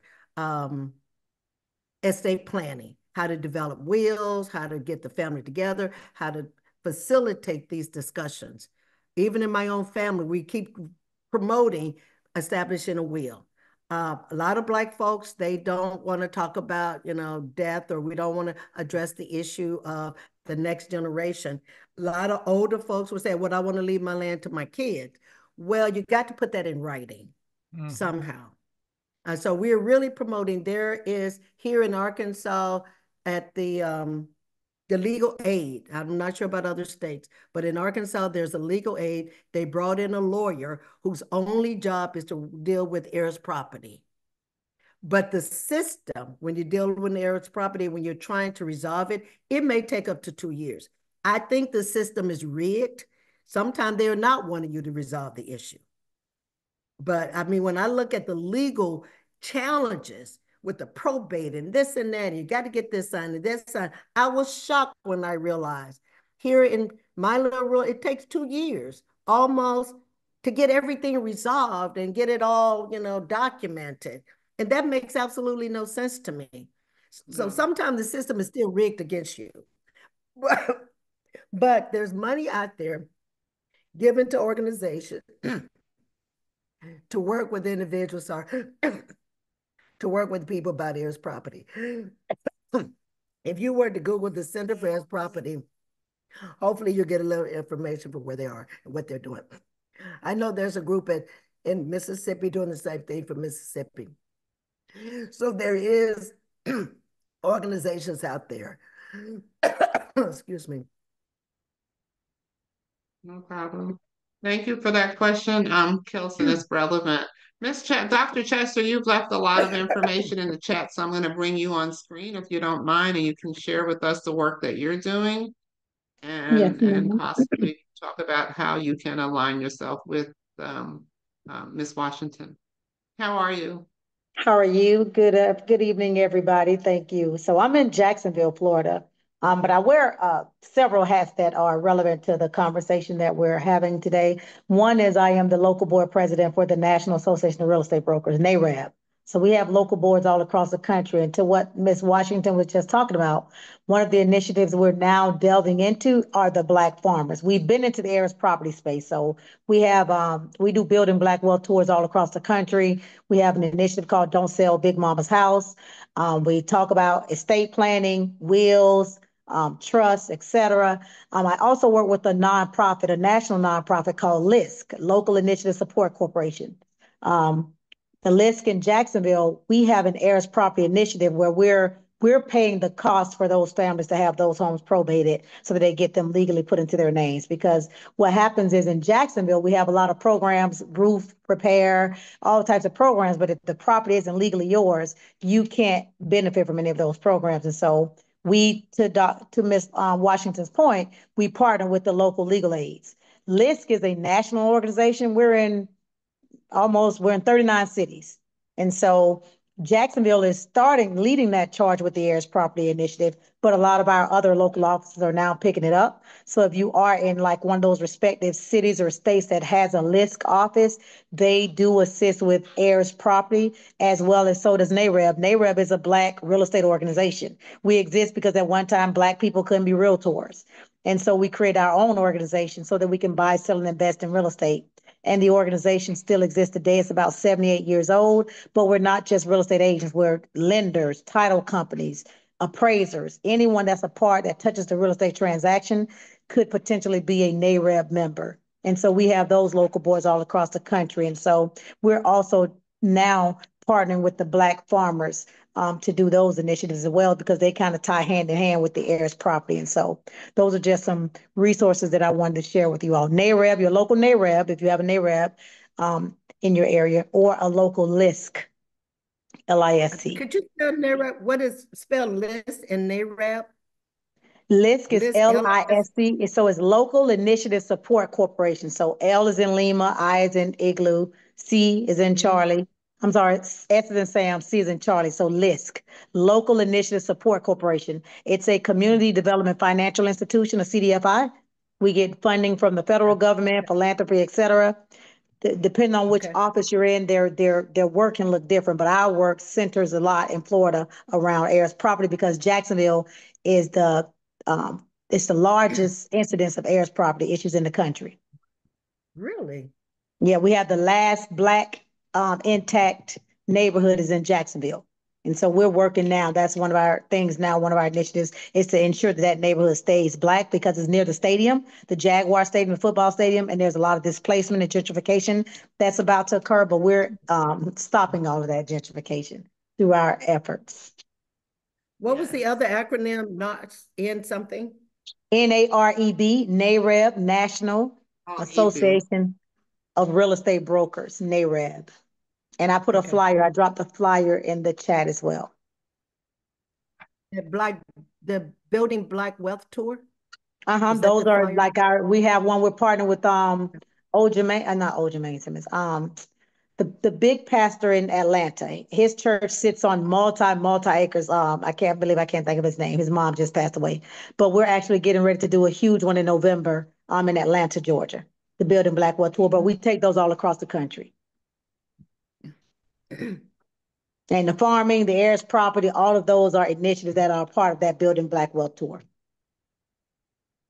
We just got a grant that we haven't actually, it's a sub-grant with the Center for Heirs Property. It's $124,000 to National Black Growers Council to develop some type of app. We haven't even started. I don't even know how to start this. To develop so that when land is for sale or for rent for farmers, especially land that's for rent, agricultural land. So maybe I can like give y'all a sub award and y'all figure it out. Okay, definitely. Definitely. Sounds good. Look, I'm taking it for you, Dr. Chester. Sounds good to me. Dr. Chester, how'd you hear about us today? So my other organization, I've been a member. I some type of way through so I also have Black Educators Rock. I wear a lot of hats. So I'm the founder and CEO of Black Educators Rock, the organization for Black educators. In some type of way, Ms. Higginbotham, we got connected over 2 years ago. So I've been a part, and I pop in and out. Thank you for popping in today. Appreciate that. And I'm in Florida, so we need to hook up. Yes, we do. Yeah. Yes, there's a lot to be done. So anyway, this has been quite informative. I think a lot of people got a lot of information, and we were lucky. Oh, go ahead. Go ahead. I'm calling out Kim Augustine, who's in the room. Yes, Kim Kim. Augustine has something to add to this conversation, Kim. Kim, add on. Kim, she called you out. So sorry. Okay. We can hear you. Yes, we hear you. Sorry. Thank you, Dr. Chester. Go ahead, Kim. Kim. Sorry. Can you repeat what you were saying? We can hear you.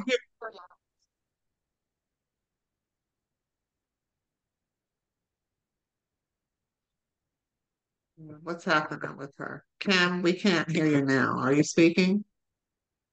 I don't even. Oh, Kim, are you speaking? You're. Sorry, I thought someone asked you a question. I missed it. You're breaking up. Okay.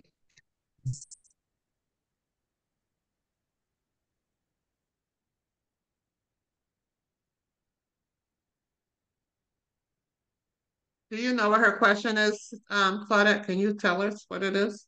I know Kim does work as a consultant for the USDA to help companies get grants and funding for different type of agriculture related businesses. But I'm not sure what's going on with her phone, but maybe we can connect. I know she's definitely interested in connecting with Miss Washington at some point. I won't hold up. By chance? Go ahead, Go ahead, Kim. Okay, I didn't know if you could hear me. Thanks, Claudette. So yeah, I work with a couple people and we work on these USDA feasibility studies. So, there are a lot of programs that are available for organizations that need funding to expand their businesses. What I find that's really interesting, in the work that we've done with some of these organizations is the number of organizations that are not even they don't have US citizens, right? There's a lot of companies that are getting our funding from the US to fund their businesses as they come over here, whether they're from India, whether they're from New Zealand, so it was really interesting that what I've seen in the work that we do, but we just do feasibility studies to help to review all their opportunities to make sure that the banks feel comfortable with lending the money to these organizations. But it's really imperative that we really understand how business works, how the government is funding different entities, because our government actually funds entities, although they may have some US representation here, but these owners are not Americans, they're not US based. So it's really, really important for us to get knowledgeable about these grants, about these programs, and how we can build business. I think as a community, the Black community, because of our lack of knowledge, right? It really holds us back. And when you talk about how the heirs they're arguing about what to do with land, if they knew how to monetize their land, if they knew what it takes to be enterprising with that land, yes, it would be okay if they split it up and they could break that up, sell part of it, get some funding, build a store, build a farm, build a school. How about that, right? And then they can come up with somebody who can help them get paid off of that rather than get $100,000 and split that up between 10 people. So I think that's really one of the things that holds us back is how much we don't know. And that's as designed. But now that we have this information, it's really imperative that we educate ourselves or we have someone that can educate others. Like one of the things I really want to start doing is building a school online to help us become more knowledgeable. Like I'm a product manager, and just me seeing how large businesses use just different resources and they can have lots of money. They'll still go to India and use these resources, right, to make their millions and pay them $10,000, which may cost in the US $100,000 or $200,000, right? So me having that ability to see how businesses operate really shifted my thinking. But because so many of us or so many of the youth see, entertainment or, athletics, like they see that as a future, or just being a lawyer is great. But why not have your own law firm? Being a doctor is great, but why not think bigger and grow and have your own hospitals, right? I don't think that because of how we've been trained and programmed, it can really recognize how much further we can go. But from a USDA perspective, I was really surprised at how much money is out there and who is really taking advantage. And it's not just us, as a Black community, but I'm just seeing that. I'm like, how could anyone from another country be able to get a hold of our tax dollars, right, to fund businesses? And that money is going to go back to those countries or to those families, right, that are investing in that organization. So it's quite interesting to come to that recognition for myself. But so I am very knowledgeable about feasibility studies, about what banks are looking for if you have a business that's trying to grow. But even beyond that, just being a consultant, being a product manager. So I have a lot of, I know how to create training programs. I understand how to put certain things online. So if anyone needs help there, I'm definitely happy to help. Wonderful. That's what this is all about, helping each other. And I want to share this. I put this in the chats, but let's close this out on a good note. So this is a little levity for today. Can you all see what's on the screen? So I'll just read it. It says, an old farmer writes to his son in prison. Dear son, this year I won't be able to plant potatoes because I can't dig the field by myself. I know if you were here, you would help me. Remember, he's in prison. The son writes back, Dad, don't even think of digging the field because that's where I buried the money I stole. The police read the letter, and the next day the whole field was dug by the police looking for the money, but nothing was found. The following day, the son wrote to the father again, now, plant your potatoes, Dad. It's the best that I can do from here. That's a good one. So I'm going to guess that Miss Washington heard that one before. That's probably an old one, right? Is that an old farmer's joke, Miss Washington? No, Have but you heard I that one took a before? picture of it. No, I've not heard that one. That's a good one. That's a good I one. emailed it to you earlier today. I texted it to you and Simonetta. So yeah. So but anyway, I want to say this has been a wonderful conversation. I love the way community came together to support all of this. And we were competing with Kamala Harris's birthday party, and we're competing with a football game. So thank you to all who showed up today. When people say reach out, please, if they're offering the help to you, please reach out and take advantage of it. Even Miss Augustine Kim, who just spoke, everybody has said, I'm here if you need me, help me. So this is how we grow as a community. I try to bring everybody together. I'm just a conduit. I don't know how to do anything. I bring people together, and if there's a few of you on here who have been inspired to farm, I just was teasing Wanda Honore. She's got a big backyard out there in California. But let me ask you, Miss Washington, because with farming in backyards comes little vermins. Is that a problem? Oh, yeah, it's a problem. It's a big problem. Everybody would tell you it's a problem. Now, how you deal with them is the question, because they're going to come. That's just a given. Now, if you're present, then you can pick them off one by one, and destroy them. But if you let them get out of hand, they got out of hand with my purple peas last year because I wasn't present. It was grasshoppers. And so I ended up just plowing it under because I didn't want to go in with hardcore chemicals to kill them. And I just I'm thinking about in the city, you got rats and things of that nature. No? Just go out there and capture them one at a time. No, I'm kidding. Is that what she says? Capture them. You can't plant some peppermint or something, Yeah. Can you plant some peppermint and keep them away? There are some plants that you could actually plant. There's a thing that's called companion planting, where you can plant certain plants near each other, and that would distract, that would, like, for example, I did basil last year with my tomatoes. So all the insects, instead of going to my tomato plants, they went to the basil plants, for example. And there are a lot of marigolds to attract certain types of things. So there's a thing that's called companion planting. But you know, if you got squash beetles on your squash, once you capture them, you can get a piece of plastic tape and go in behind the leaf. And when you see the little egg, just take that tape and just wipe and then just pull them off. But you know, it's without chemicals, it's extremely time consuming to keep the human hair. I learned last year, a few years ago, from an older gentleman, that human hair distracts deers and coons from your watermelon field. And I put a human hair. I just went to the local barber shops. It's kind of hard to go to our days to go to, unless it's a white salon for women.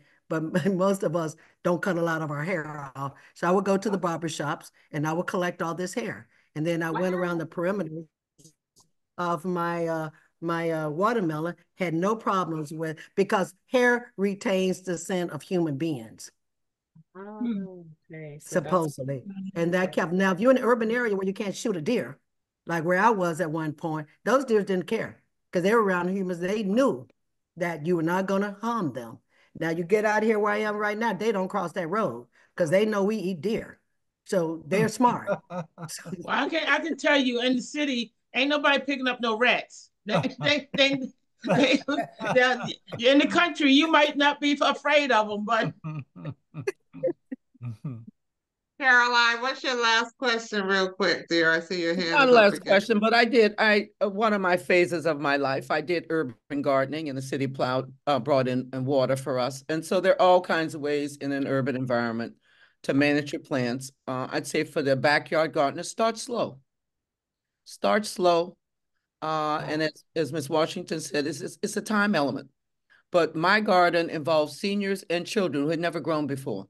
So the joy of planting and harvest is phenomenal, in addition to the ability to eat and bring community. And many cities have community gardens so that if you don't have the land, you can get on a list and garden.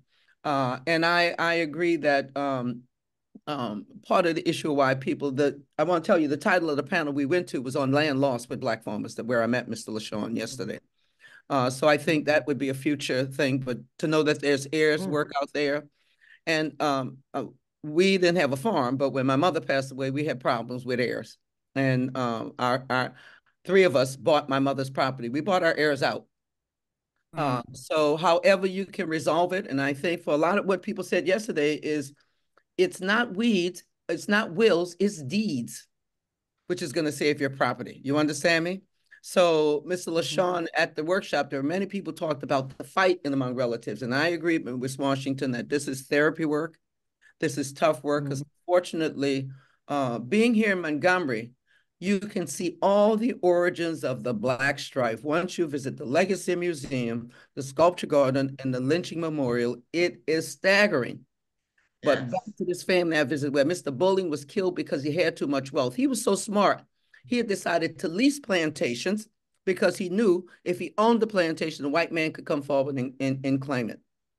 But they are doing major repair in this community. So I encourage you all, get your families down here to Montgomery. We need to be grounded. And of course, everybody, we need to vote. I love you, Helen. Thank you, Ms. Washington. Pleasure to hear you. Look forward to hearing and seeing you again, and to all the resource people. Thank you, Helen, for building such a beautiful community.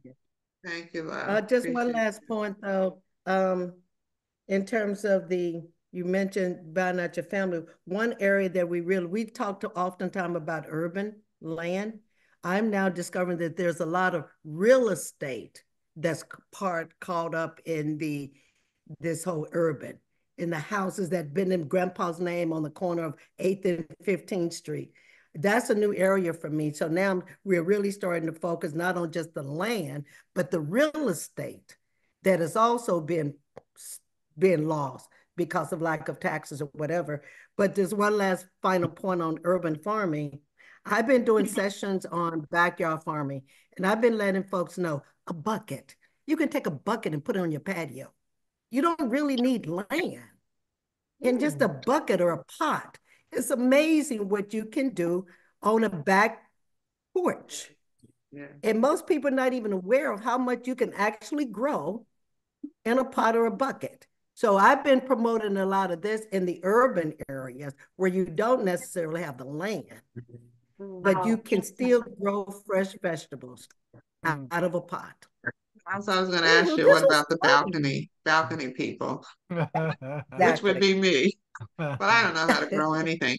And the other thing, if I can ask you real quick before we go. So when we're in the supermarket and we're looking at this fruit, how do you know what's good fruit? I mean, what do the labels mean? Like, how do we know what's not GMO? I mean, that's a whole class in itself, I would imagine.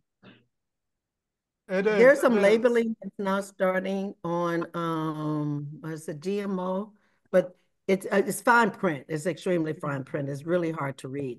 I tend to ask, where's that product coming from? And I look at the labels on whatever commodity it is. Some, like an apple, is very small, but I never buy anything that's out of season. If it's out of season, if it's in January and I'm buying okra, I know that's not local. Okra is not grown locally in Arkansas in January. So I tend to only focus on fruits and vegetables that's local to my community and in season. But the traceability is on every commodity.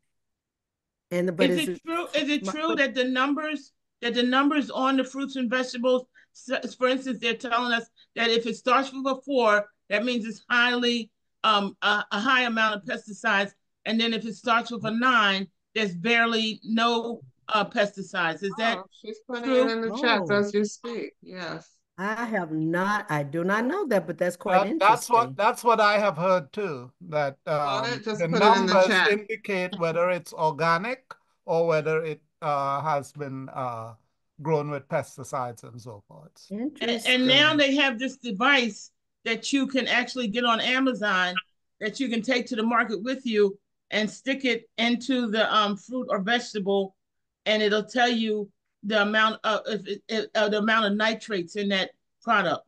Really? Okay. I'm writing all this down. That's interesting. I don't know what it's called. Nitrate detector. I don't know what it's called, but there's something on the market. So I had to go pull the fruit that I just bought and see. So you said if it starts with a 9, it's good. If it starts with a 4, it's bad. Not so much bad, but it has a high amount of pesticides. Right. Ay, Dios mío. This starts with a 4. Golden delicious apple. Yeah, so you want to wash it. You want to wash it with baking soda. Yeah. I usually my goodness, girl. I always cut the skin off anyway, but but all your vitamins are in the skin. Oh, I don't like skin. It's too hard to chew. But anyway, I put a little baking soda in my hand and some water, make it like a paste, and just rub it on the fruits or vegetables. This is a 4 also. The orange is a 4. Oh boy. Yeah, the majority of things are 4. It'll be on, somebody's asking about the recording. I'll put oh my goodness, this is a 4 too. That's horrible. Just wash it and peel it. Okay, let me ask you guys, because I don't cook, right? So I buy lettuce in those bins. Or, it's already cut up for you. Do you wash that or do you just eat it? I wash it. Well, doesn't it say pre-washed? I don't care. I still wash it. Yeah, you pre-wash it, but the water's got so much chemicals in it. Look, we're doomed. We're just doomed. That's true too. This is true. This is true. Barbara Clark said, "Wash it." Oh wow, this has been such good information. So basically, all the fruit that we buy and vegetables is just nonsense. And I can never tell what's a good. Remember when we were kids, the oranges, you would eat them and the juice would run down your arms. Those days are over. I don't even think they make orange. I mean, like the fact that I'm saying they make oranges, supposed to be growing oranges.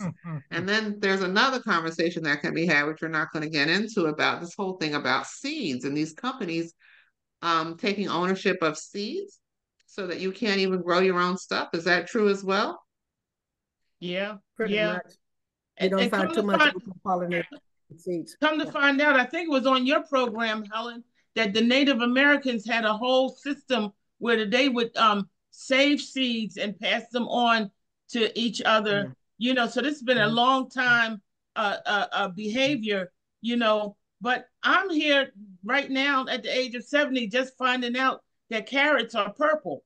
I didn't know that. Is that right, Miss Washington? I have no idea.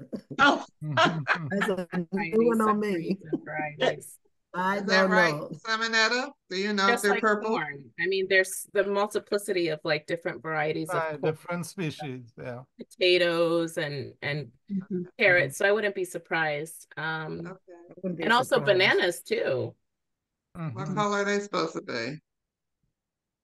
Well, No, different not types like of color, but like shape, size. Right.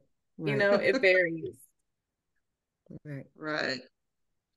All right. This could go on forever. Ladies, thank you so much for coming. And our casa is your casa.